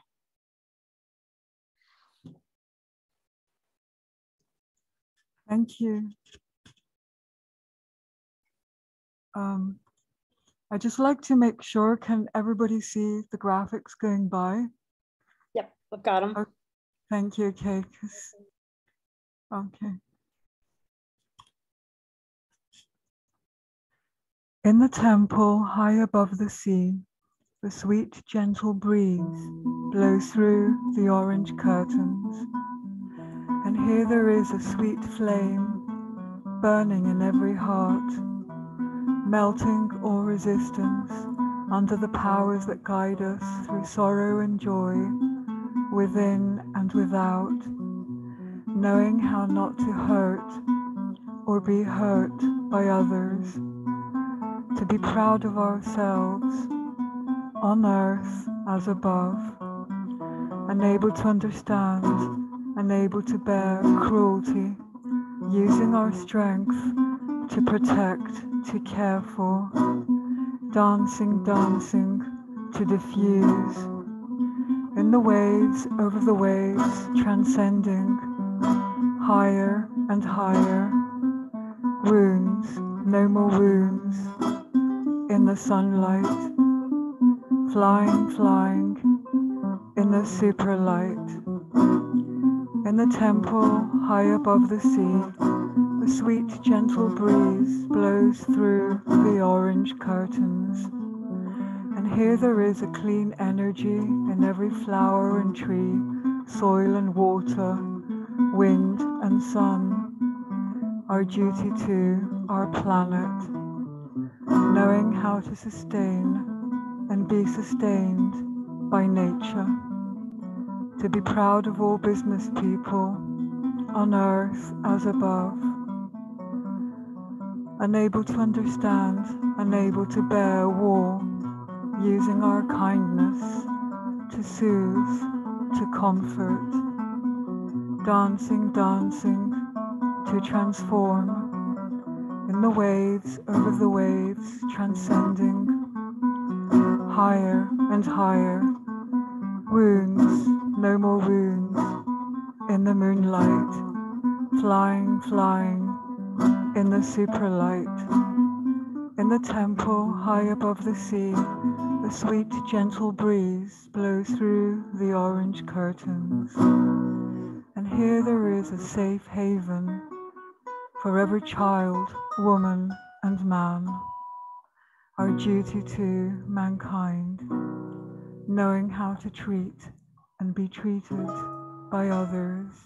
To be proud of all rulers, on earth as above, unable to accept, unable to bear degradation, raising our human hearts to be noble, to create values, dancing, dancing, to be sublime, in the waves, over the waves, transcending, higher and higher, wounds, no more wounds, in the starlight, flying, flying, in the superlight, in the temple, high above the sea, the sweet, gentle breeze blows through the orange curtains. And here there is a unity of people from all nations, unlocking the gates of our minds and our hearts into salvation, knowing how to forgive ourselves and others, to be proud of humanity, on earth as above, unable to accept, unable to bear discord, raising our human souls to be noble, to uphold values, dancing, dancing, to render sublime, in the waves, over the waves, transcending, higher and higher, winners despite our wounds, into the rainbow light, flying, flying, in the superlight, flying, flying, in the human, divine, superlight.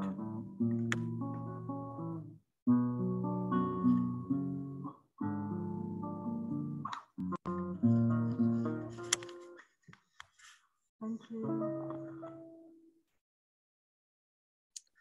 Thank you so much, Alexandra. And of course, we love the accompaniment. Beautiful to have some music with our poetry and poetry with our music. And they are, of course, one and the same and enhance each other. Takis is a classical guitar soloist. Thank you. Thank you. We will hear next from Leslie Freed. And if Sandra is there and wants to make an announcement about certain. Let me speak first. Is it okay if I read first and then? Yeah, let's get it. Okay, cool. Thank you. And my voice is loud enough then?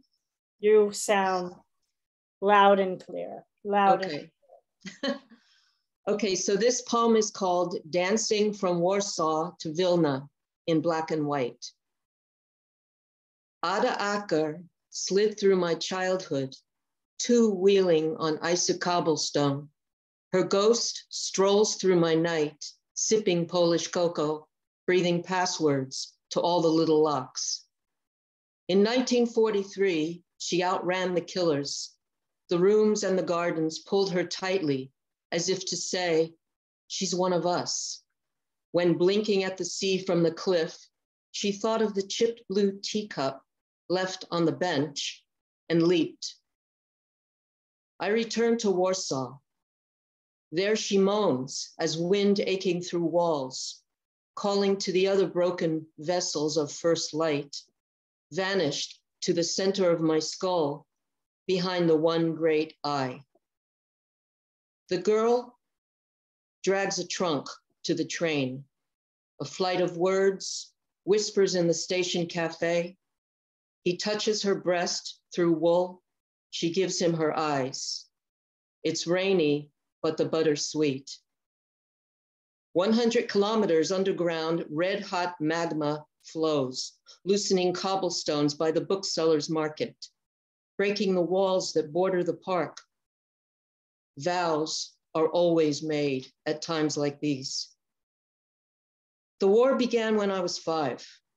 I had barely learned to talk in rhyme. We are here, was a ditty from those days, sung with pistol in hand. And Maricia, the nightingale of Lysnewycz Street, shone like a meteor with special light.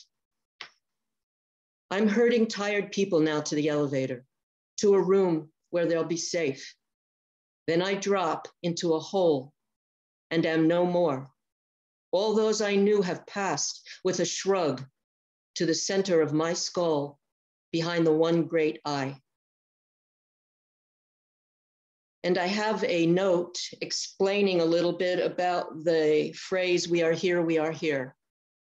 And the note is, we are here is a reference to Zog niet geen mol als du gehst den letzten Weg, which means never say that you are walking the final road. It's also known as the partisan song. It is perhaps the best known of the Yiddish songs created during the Holocaust. It was written in 1943 by the young Vilna poet Hirschglick and based on a pre-existing melody by the Soviet Jewish composer Dmitry Pokras. And it was inspired by the news of the Warsaw Ghetto uprising and adopted as the official anthem of the Vilna partisans. Thank you. And here's Sandy.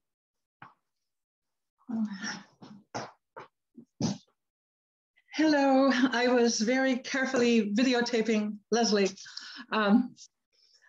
We have been in this last week witness to these programs with the poetry of Ukraine and responding poems from the United States and elsewhere.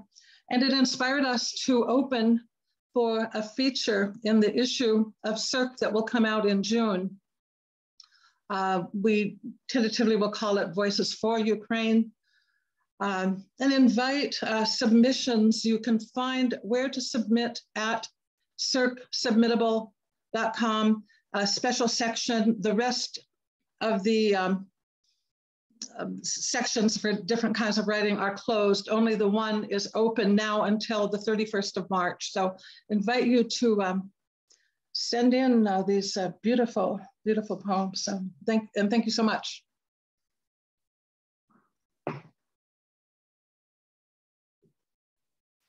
Thank you. And here is Cirque. If you have not seen Cirque, no, it is such a gorgeous, gorgeous. It's a beautiful, beautiful, beautiful journal. It's curated so exquisitely. You will be very pleased to have your work included in such exquisite company. Indran, I know, is here, and I want to let you maybe say a little bit about Beltway Poetry Quarterly, also for your submission, for your call for submissions as well, if you can. Sure. We are open all year round, and so there's no restriction when you send the poems. I put my own personal email in there, which is fine. You can send them to me, but I have 2 other editors who work with me, Sarah Cahill-Marin and now Renee Garrity is a guest editor, and we all work on the issue. And we focus this on translations, on reviews, and original poems in English. So we would like to publish poems in both the original language and the translation language. And we have not published yet poems from either Russian or Ukrainian, though we published from a number of different languages of the world. So look forward. So there's no restriction in terms of when you send the poems, but of course, you know, if you have them handy, and we'd love to see them. And we just put out a new issue. You can look at it at beltwaypoetry.com, and we'll be putting out our next issue within probably in 2 months or so, probably by June. So please send 3 to 5 poems, whatever. There's no restriction again on how many. And we don't necessarily know yet whether we're going to call this issue Ukraine in some form or another, but we would welcome very much having your poems. Thank you.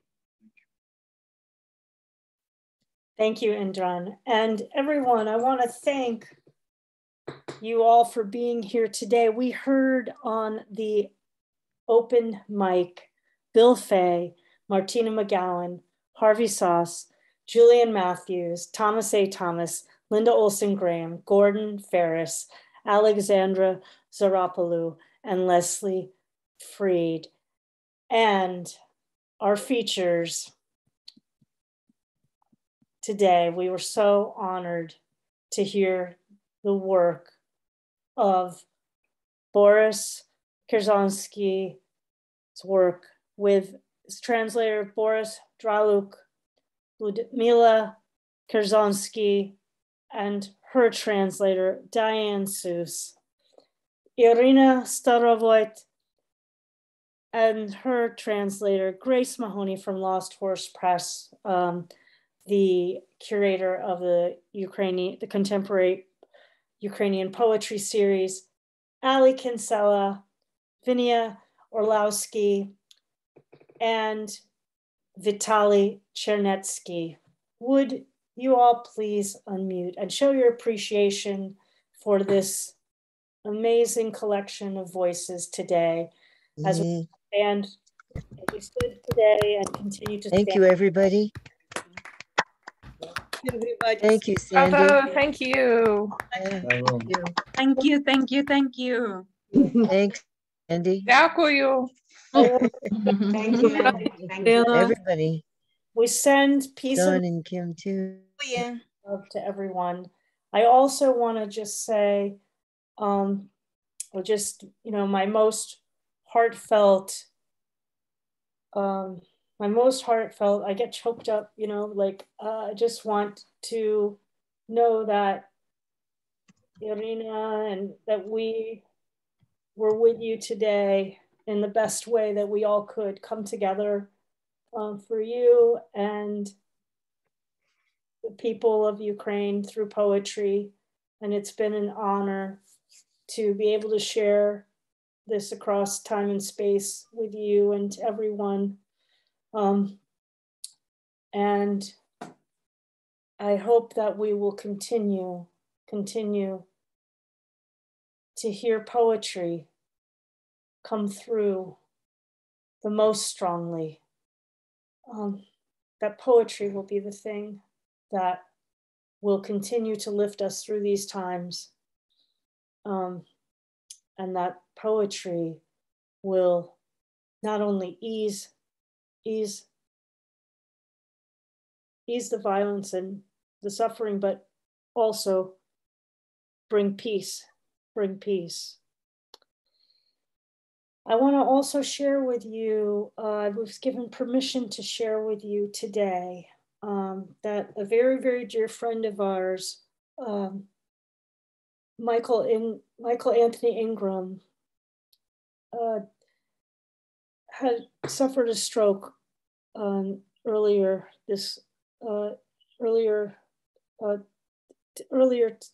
today or yesterday, I'm not sure of the time, and is in the hospital. And I just wanted to let you know that I've been in contact and gave permission for you all to please send your love and care to Michael Anthony. You all who know his work and know his being, know he's a most beloved member of our community. And we're just sending out much healing to him at this time, and healing to everyone who is enduring, is enduring what we humans endure in all of the multifacets that we do. Well, everyone, we will be coming together again very, very soon. And I'm so grateful to have spent the time with you today. Thank you to Christine Holbert, Grace Mahoney at Lost Horse Press. We're really grateful to be able to bring the poetry from the Contemporary Ukrainian Poetry Series, as well as the poets, to all of you. I wish you much peace on your journey through this week. And to those of you here in the States, and some of you may be coming from out of the States, going to the Associated Writing Programs conference this upcoming week. I hope you have a wonderful time. You'll get to probably meet some of our members in person for the first time. And won't that be really remarkable? Have a great week, everyone. And as I always say at the end, please stay safe, take very, very good care of your beloveds. And of course, do what you all do so well. Of course, that's listening, but keep writing your very remarkable and much needed poetry. So Sandy, send you much peace and love. Be well, and we'll see you next time. Thank you. Thank you, Sandy. Thanks so much.